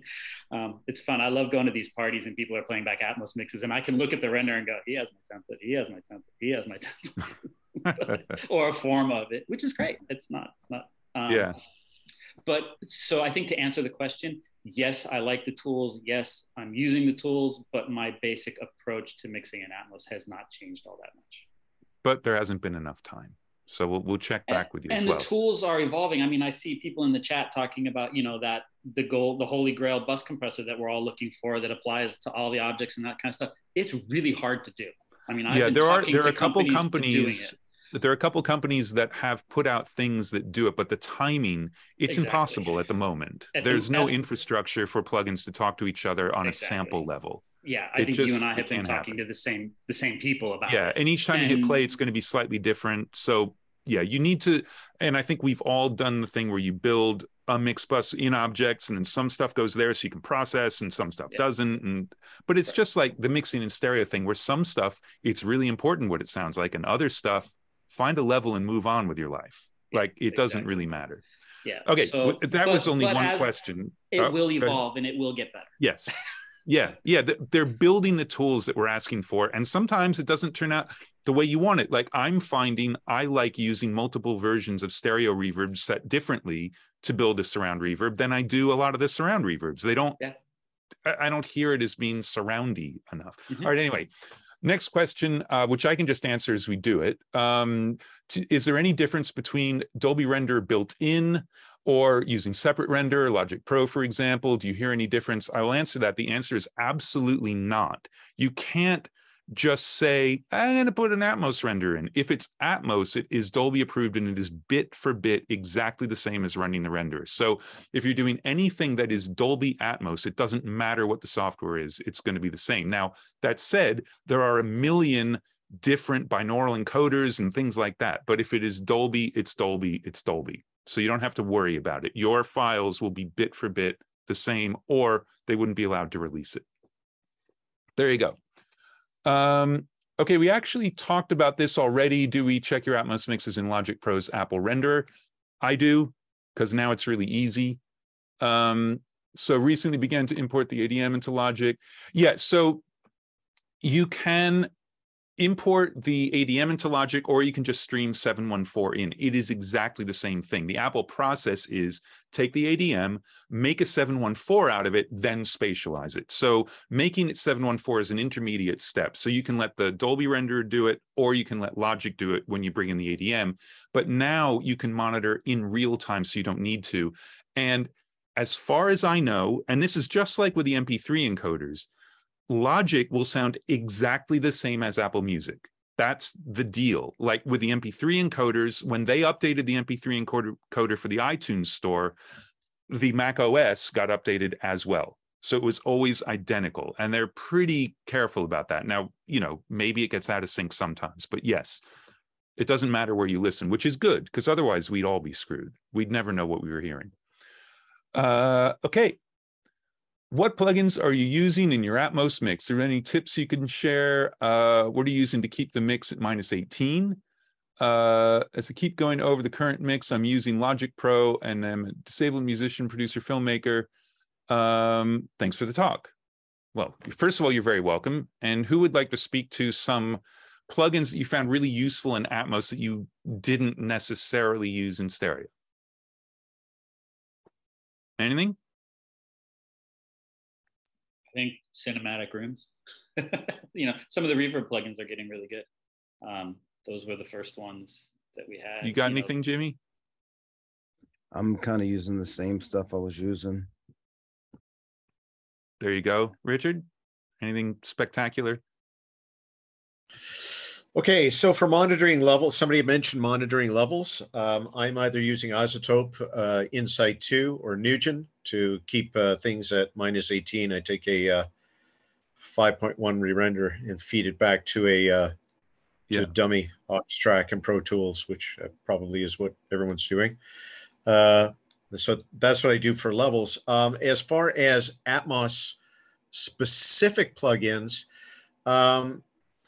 I have found, you know, there's a couple of some of the older stereo reverbs because because the catalog work, you know, where if I'm taking something like a 480 and I want to make an Atmos version of you know, like Wooden Stage or Buck Ram or something from the 480, you know, I'll end up taking 4 instances of a 480 plugin and just work on them to get that width, but maintain the same character as what the original 480 is. I mean, I have, you know, like cinematic rooms, Reverberate 3, and all those units. I mean, it would be the same if I want to achieve the same thing using the existing technology. You know, I just use multiple versions and adjust them to get that spread. But as far as anything else, I mean, you know, I end up using a lot of the things that I would use in stereo are available up to 712 for the bed. You know, if I want to do a bit of limiting or anything like that, or EQ across the bed, you know, and then I apply everything else with objects. I'm still doing them all individual and just using a whole honking amount of plugins to, if I want to do anything like put a, you know, if I'm doing something that might be on Netflix, I've got my next Netflix safety limiters across everything, but that's kind of the extent of it. It's not that different. There's anything where I go, wow, this is an Atmos holy grail for me. Anne, anything in particular? I'm using the same plugins I would use in stereo, especially because with the catalog stuff and really trying to recreate some of the same feel and sound. So I'm using multiple instances, you know, of the same plugins. Hope to experiment a lot more, as obviously Waves just came out and, you know, the George stuff, and check a lot of that stuff out. But I'm waiting for a compressor, right? Multi-channel. Yeah. Well, the Waves one's pretty cool, and it is the only one at the moment. FabFilter's limiter is a true multi-channel limiter. I got 2 quick ones, which are awesome. One is Nugent Halo Upmix, because it will unwrap stuff. And there are 2 things about it that are amazing. One is it does it in a way that it will crash back down to stereo perfectly. It is exactly the same signal when it comes back to stereo. So that's good. You're not like messing up the stereo version of your Atmos mix by blowing something out to 712 that was only stereo. The other thing that I've used it for, which is awesome, is you get a stereo stem of vocal with effects, but you want to spread the effects around the room or get the vocal a little dry or whatever. You can use Halo Upmix and then turn off left, center, right, and sides and just have top and rear of what it wants to spit out. It's nothing but effects. and it You will said take Nugent just Halo? the effects and spread them. Halo Upmix, yeah, from Halo Nugent. Upmix. Okay, got And it. the other one, which Alan Meyerson turned me on to a long time ago when I was just doing a 5.1 mix, is Spanner from Cargo Cult. It's a true multi-input surround panner. It's ridiculous what you can do with that thing. It's awesome. So I'd highly recommend those two. All right, we've got to blast through these. Do you guys edit the trim and downmix controls in the Dolby Atmos render? It was in the guideline from a label, and I've tried both, leaving them automatic and manual, putting them at 0 as the guideline said, but I'm also not sure which one to use. How do you guys use it? I have never once tweaked those, but Steve's got his hand up. So yes, I do tweak them. I set mine to 0 because I think the way I mix, because I use the space fairly aggressively, I don't, as it folds down, I don't want it to crash down. Two things about the trim and upmix controls: they do not stay with the render. So every time you open the render, you have to open that up and reset them. Dolby knows about this. We've been bitching about it for years. I'm sure it will get fixed at some point. The other thing is it will affect the loudness meters coming out of the render, because the loudness meter is basically, it's looking at the 5.1 re-render. That's how they do the level. So like the way we found it is we would mix in one room and, it would meter at one level, and then we bring the mix to another room and it's like, wait, how come it was minus 18.2 upstairs and now it's 17.5 or whatever? Those controls will affect your level reading on the meters. And what they're looking at ultimately, whoever they are that we deliver this stuff to, is that level coming out of the renderer. So yeah, so another it is important at least to know about. Another great metering plugin, by the way, is Decibel. Awesome, and you can completely customize it or pop it on an iPad or whatever. It's a really great one. And I tried all of them on the same mix, and they're all within 0.1 dB of each other, so they're all fine. But again, as Richard said, you feed them a 5.1. You don't feed them the entire thing. So as you're saying, Steve, obviously your downmix controls will affect what that 5.1 is. I think also when you talk, not a plugin, but a piece of software, is the Dolby Album Assembler, which if you're doing whole records can be a godsend. Does not crossfade yet. Does not crossfade yet, but it does do some limiting, and it's and EQ. It's not the end all and be all.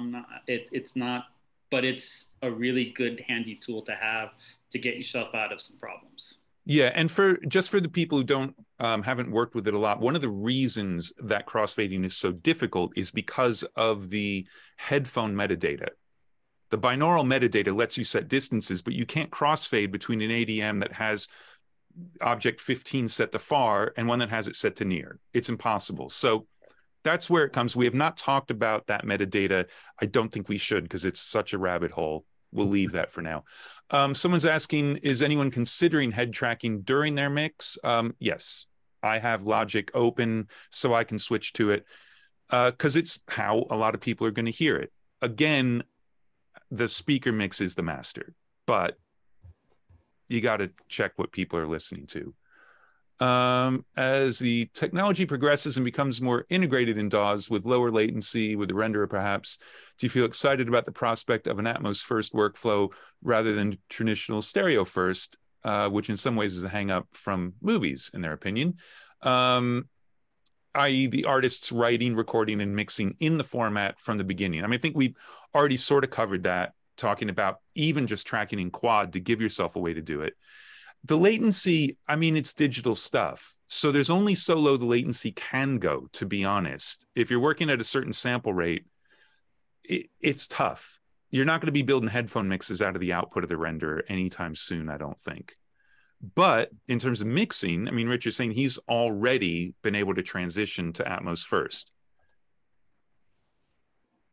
So I don't know if anyone has any more to say about that, or do we move on to the next one? We've already covered that. I don't think the latency of the render is an issue that Dolby's too concerned with. So. No, because it's not meant to be a real-time recording thing, but there are ways around it. There are ways around it. I mean, just the fact that all of the DAWs have multi-channel tracks, so you can pan stuff, you can do whatever you want already. It's more about the monitoring setup than the software, I think. There has been a lot of talk about how things sound on speakers, but the reality remains that it's still largely the headphone-only format for the consumer. Are you concerned at all with the lack of speaker playback options that are accessible to the average listener? I am deeply concerned. I think there are some, like these soundbars we've been talking about.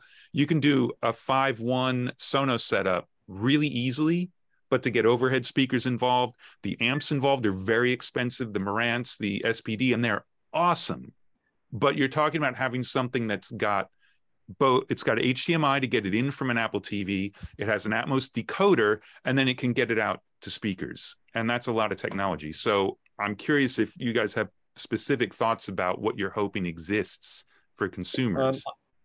I think, doesn't Klipsch have a system that has angled high frequency drivers that it's designed for a more or less like the typical like the drywall box of a living room to reflect off the ceiling and back down to listener without having to put speakers in. I think it's Right. Klipsch that has that, right? And you know, when I just over the course of the last while, you know, like I could go into a Costco and I've seen Samsung, you know, have a special booth set up for, and it's an Atmos booth for their soundbar system. I didn't have a chance to listen to it, but just the fact that you would go into a Costco and say, you know, I need 14 pounds of apples and an Atmos rig, you know, that those are starting to be, you know, common everyday things. I see it in Best Buy all the time, especially around Christmas. Yeah. There's loads of stuff. I think Sennheiser's they've had a rig in there that's set up. Again, Samsung has got a rig that I've seen set up in there.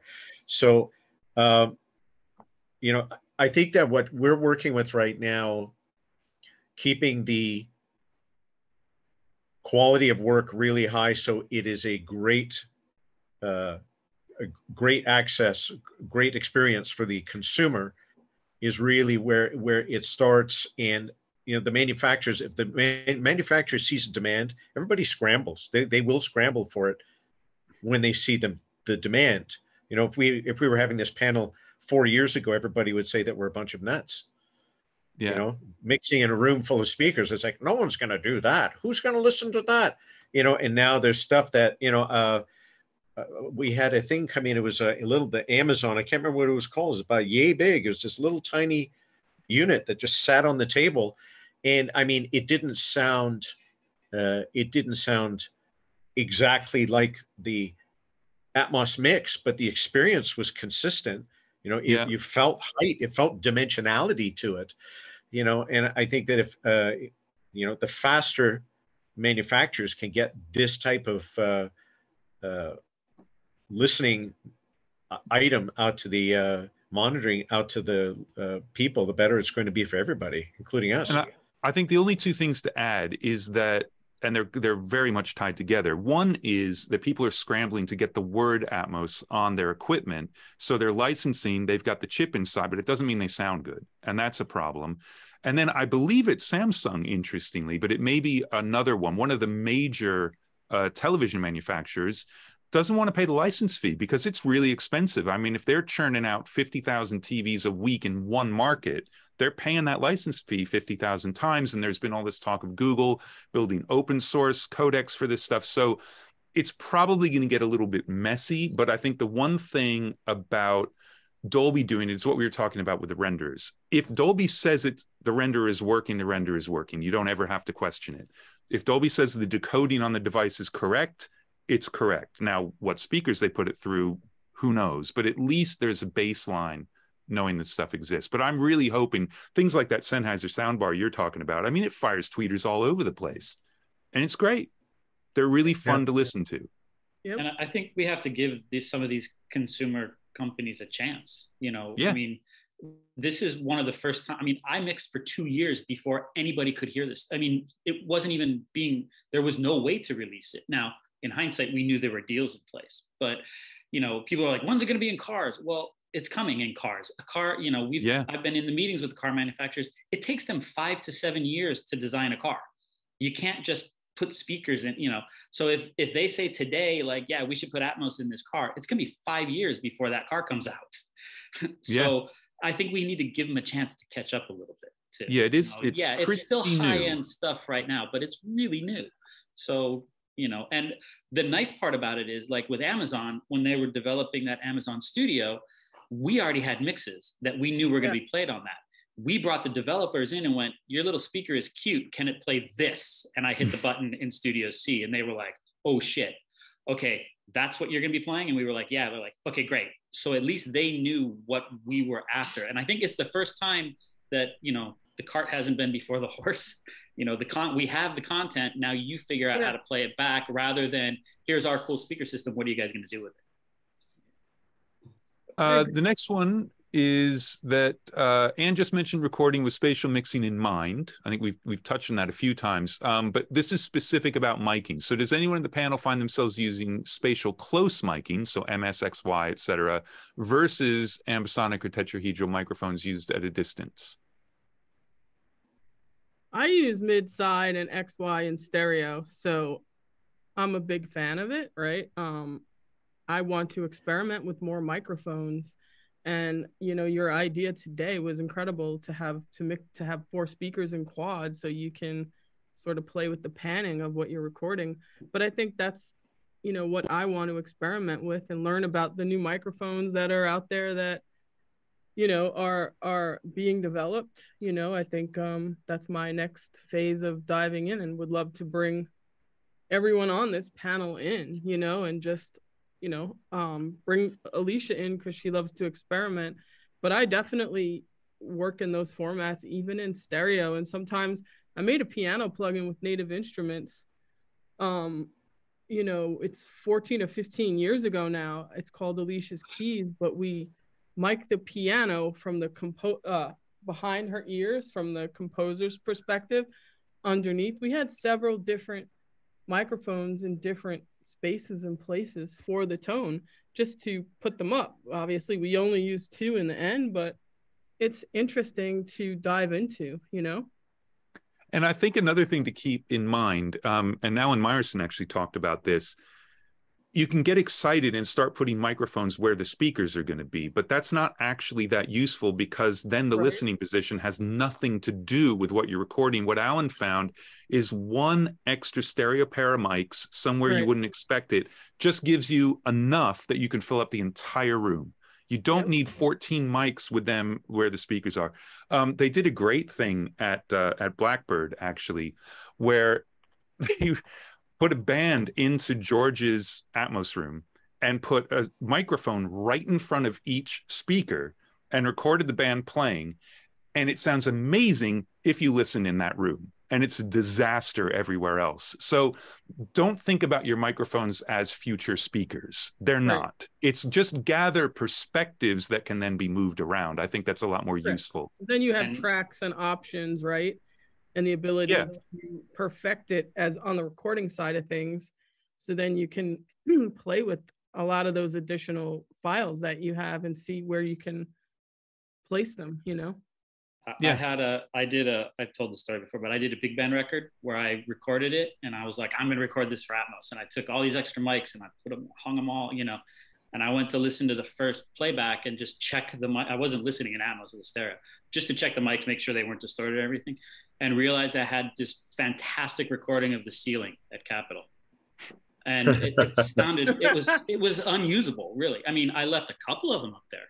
You know, I took all the mics, brought them back down to like ear level, and suddenly I had stuff, to your point, my thought process was put them where the speakers are, but I ended up not using them that way.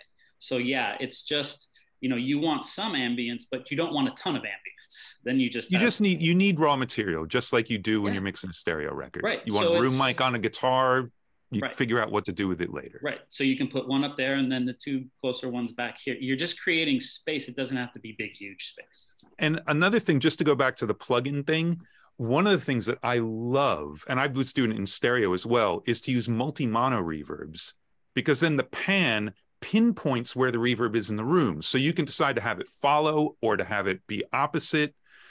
And it's an amazing thing, especially if you build like a multi-mono spring, to be able to say piano's there, reverb's there.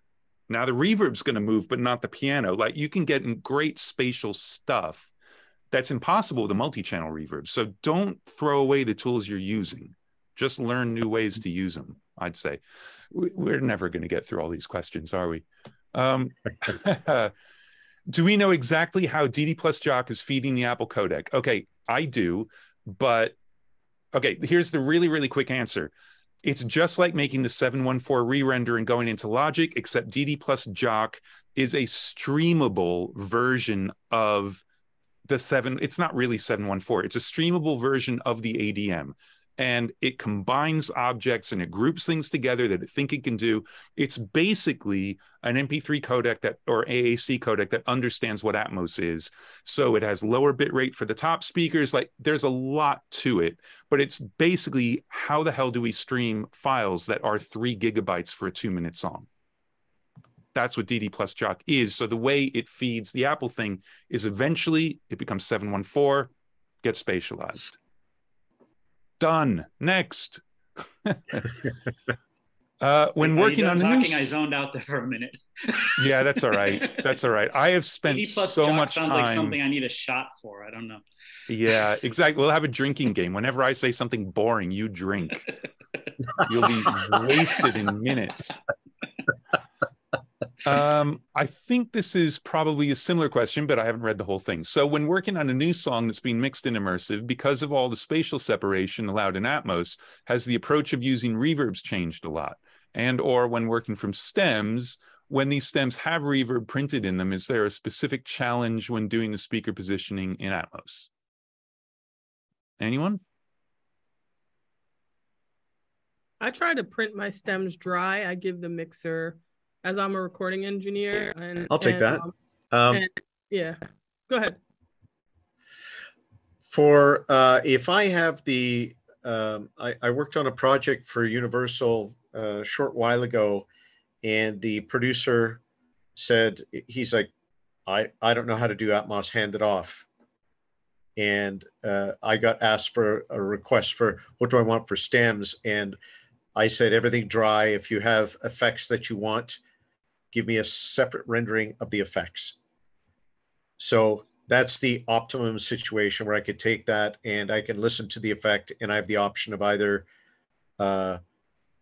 making it immersive, or I could make something very similar to it in Atmos using the plugins that I have. So I'll either do an upmix to what they give me, or I'll regenerate it. I find that that it's more challenging to, if there's something that's stereo and it has reverbs printed in it, then it starts to be, well, I'm going to try and upmix this if it's something that I hear in immersive, depending on what it is, right? If it's something that's if it's a mono element with a stereo reverb, I might try going with one channel of it and then see if I could spread it, right? It's really a case by case, but definitely the more things that are baked into the stereo stems, the more work it is to spread it out. Richard, do you ever go back to your raw file or your pre-mix file where you can have the ability to, mute a lot 100%. Of that? If I have the resource available, I absolutely would default to as much stuff that is as untouched as possible. Right. Generally, if I'm reaching out to somebody, if I have the luxury of reaching out to somebody about it, I'll just say, well, give me your example, and they give it to me in bits. So I kind of know what their vision is, and then I can build an immersive version of what their vision is. I find that's the way I build my template. Yeah. Is kind of that. So you have the option of both, right? You have the stem, you could go back to the original raw file, Yeah. So we're technically at time, but I'm just going to keep reading the questions till Karen says we have to shut up. If anyone's got to run, totally cool. But I'm already drunk, so I'm not going to get any work done. I'm not really. Someone's asking a question about Hornet Samp, which is one of the multi-channel linked master compressor limiter EQs. The concept is amazing. At the moment, the timing has issues with all the people trying to do it. And someone's going to figure something out, and that's going to be amazing, but I'm not using any of those. I don't think anyone here is at the moment. No. Okay. Okay, interesting. So basically, has anyone mixed anything for the metaverse? Does anyone put on goggles and spend time in the metaverse? No. All right, I'm just going to skip it because it's an interesting thing because it goes to the head tracking, but that's more like game audio where it's being mixed by the game in real time as you play. And I think the metaverse mixing will probably be more like that, where it's not going to be a mix. It's going to be an endless number of stems that get mixed within the engine. And that'll be cool until they screw something up and then you won't like it. Someone says Pro Tools or Logic Pro X. It's whatever you like working in, you should work in. End of story. Logic, you don't need a separate render at all. Pro Tools, you do at the moment, but you can bounce your ADMs offline, not in real time, and those are acceptable. I have found there was one record that I delivered, and they kept saying this one song was a bad ADM, and I was bouncing it out of the Pro Tools. And then I went and bounced it in the render, and they said, oh, yeah, this one works. And I said, well, okay, you've got a bug then, because they're the same thing. And they actually did find a bug in their ingest system. So Dolby is Dolby is Dolby. It doesn't matter what DAW, doesn't matter how you set it up with a render on the same machine, separate machine, whatever. So on we go.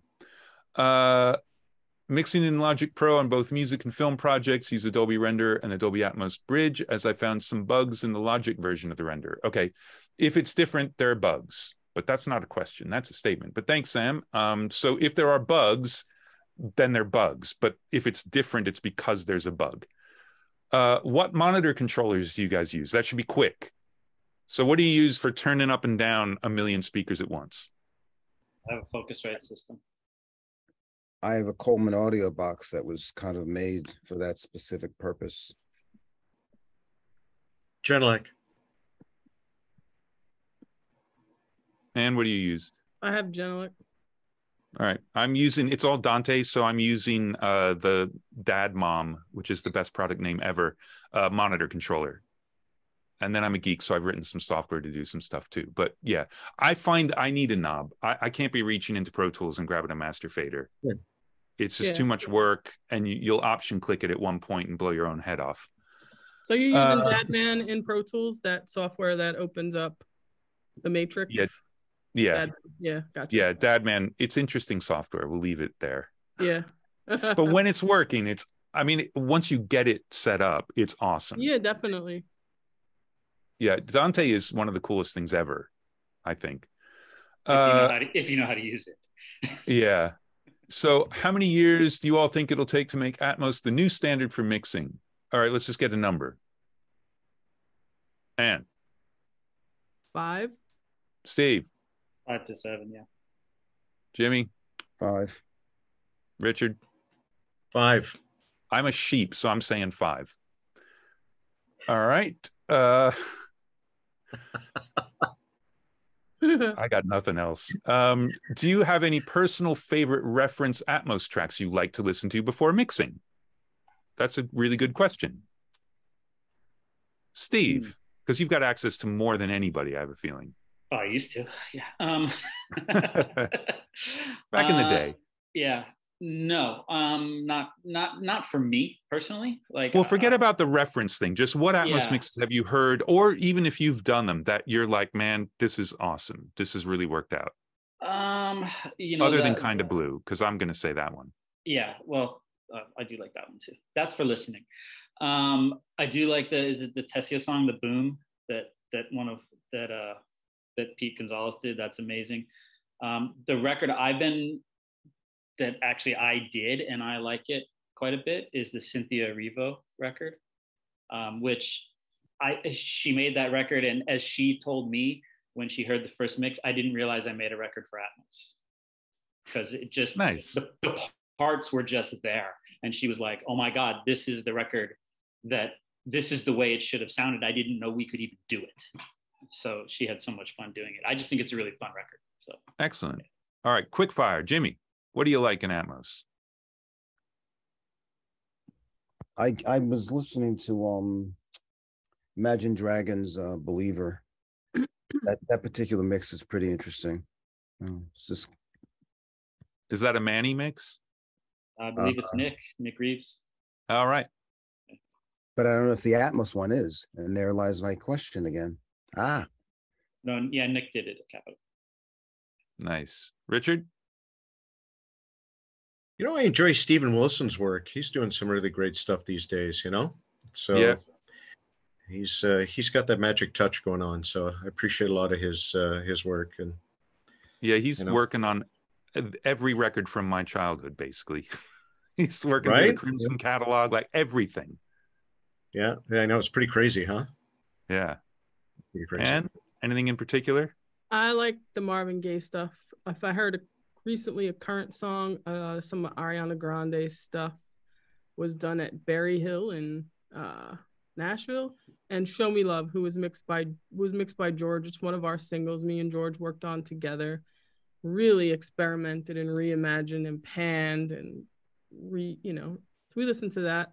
We spent a lot of time on that. So there was an interesting thing right when Apple launched. They had Zane Lowe do like the, hey, what is this thing? And he did a bunch of them. And I think it was What's Going On that they started with the mono mix and they went to the stereo mix and they went to the Atmos mix. And all I could think was, God, that mono mix is amazing. Which is the opposite of answering that question, but I'm going to move on because I can do whatever the hell I want. That is the mix that I first heard when I heard one of the first mixes I heard that, and of course one of Elton John's. Yeah, was it Benny? Yeah, Greg Penny. Yeah, Greg is awesome, and he's so into it. Like he's been chasing this forever, starting with 5.1 and then moving. And there's nobody more excited about it, I think, than him. He's still excited about it, and he's really, really good. Okay, we're never going to get through them all, but I'll just go in order. So the mixes I've done in Atmos have all been done from stereo mix stems, but if it goes the way of mixers doing both stereo and Atmos, would you choose to mix from the printed stereo stems or start from the mix multi-track? I think we've already covered that, basically.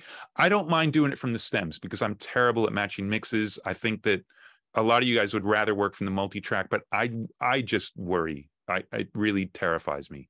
Depends on the record. Yeah. But I will say the most fun I've had is when I get to do stereo and the Atmos, where I'm not chasing somebody else's tail. Yeah, and I've tried to explode my stereo to Atmos and had terrible luck and just printed stems, but I'm looking forward to when I feel confident enough to actually go Atmos first. But also it's the approval process. You need a record where they're going to approve that way. Because the last thing you want to do is do an Atmos mix and then be doing 5 million tweaks to the stereo version, which is all they're listening to. Right. And you have to have the mastered version to match the lengths and all. So there is a bit of a circle that you get into there. Right. Here's a question which I can just answer and you guys can tell me if you disagree with any of it. Someone's asking, should they send the client the binaural re-render or the MP4, whatever?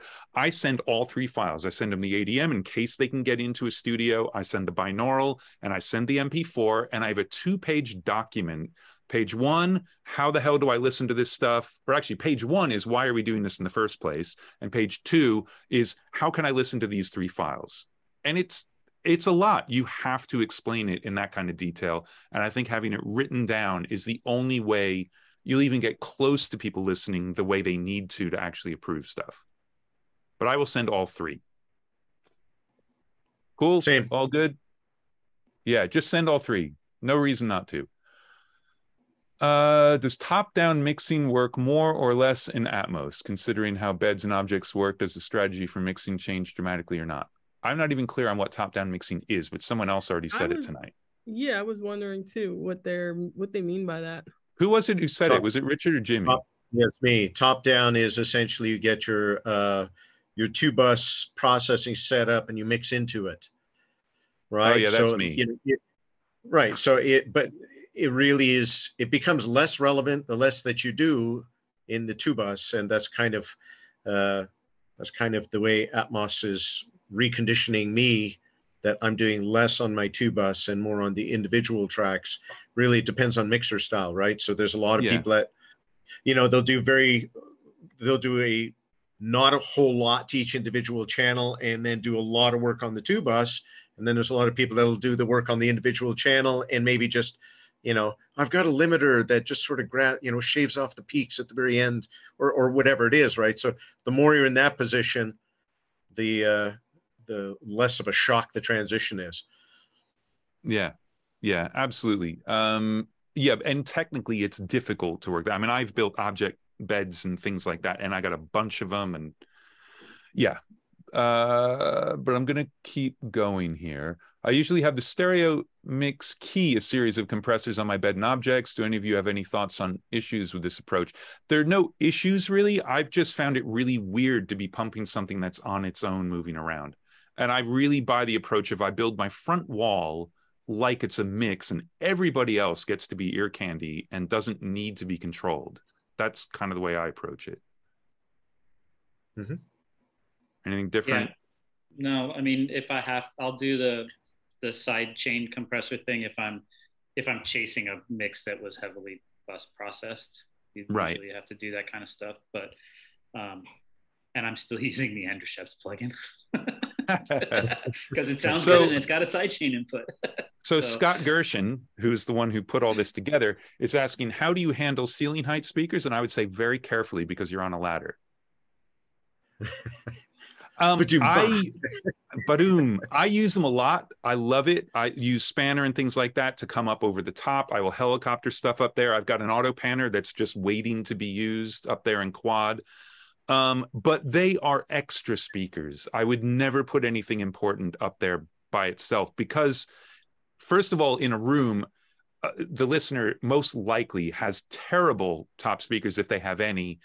And I think that crash down can be the weirdest when they don't have any height speakers. So personally, they're kind of effect speakers and I love them, but I wouldn't rely on them.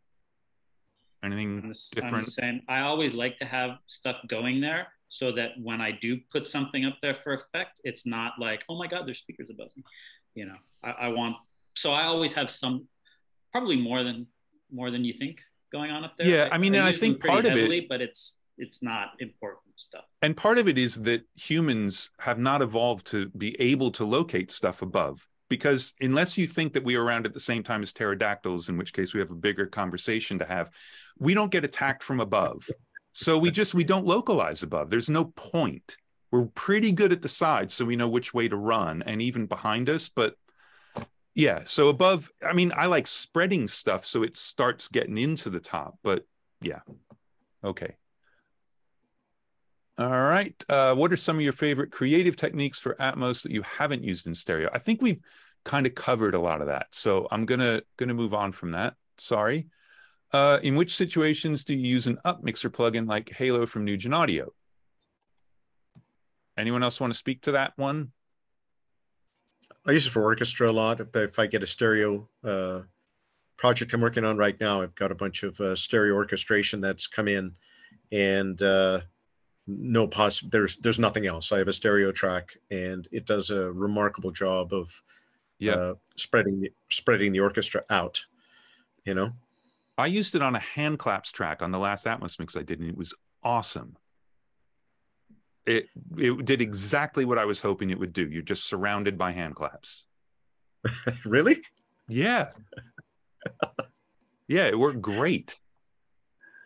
Okay, as a music mixer, are you mixing in Atmos with an SPL meter? Not an SPL meter, no, I don't, because I think there's some music mixers who are really good at level. Like Chad Blake has a set level for his speakers, so he knows where he is.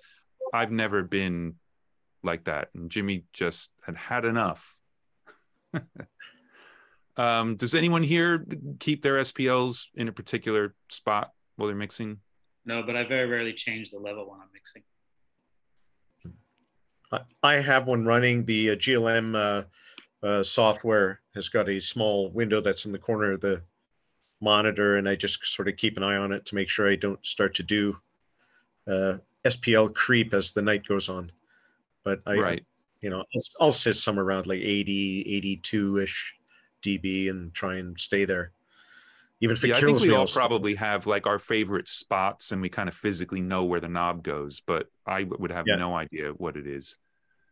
Yeah. There's another question about sending out binaural renders versus MP4s, and is one better than the other? And they are different, and they are both important. You need to send both because it's listening to the two, not competing, but the two very, very different experiences that consumers will run into. Great discussion today. What are topics for the upcoming webinars? I did say at the beginning, but the next two are basically for theatrical Atmos. One is the actual mixing for theatrical Atmos, and the next one is sound design for theatrical Atmos.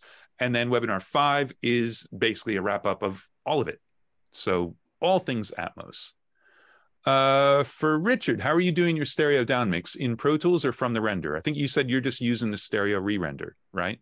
Well, yeah, I'm for projects where it's a fresh project, then I have, if Atmos is definitely on the table, then I will do my best effort to go from Atmos and take the re-render stereo mix out. But I still have a formal separate stereo system that's hooked up with a, I still have a bit of a hybrid system that's going on if there's something that I'm doing that's just stereo. Right. So, but if you're doing both, it's the re-render. You just make sure you monitor it where you would. Yes, a lot. Yeah. There's a certain Maureen Droney. She's typed some stuff about how great we all are, but it's not a question. So I'm not even going to read it. Hi, Maureen. And thanks for saying that we're great, because that's nice to hear. So talking about now just a few streaming apps or streaming Atmos, the device problem, and the non-difference about the ADM and the binaural render. What do you think about just release songs at binaural named by Dolby Binaural Remaster? I've released a song at Wave Binaural, and what I hear Spotify sounds like the same as the ADM file in binaural. I'm not sure I completely understand the question, but I think, like we've been saying, the ADM is your master and you create binaurals from it. And Dolby can change the algorithm anytime to make it better as far as they're concerned. Apple can change their spatial thing anytime they want. The one thing that will never change is the ADM. So even if you're only listening on headphones, that's your master. Right? Okay. Andrew? Yes, Karen. Is that it? We're done? I think we're done. So if you could wrap it up, please. Okay. That's it. We're done. Karen says we're done. I want to thank everybody. Jimmy, who, what did he say?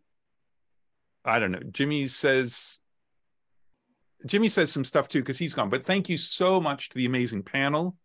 I want to thank EIPMA for putting this thing together, and the links to their site I think Karen just put them in.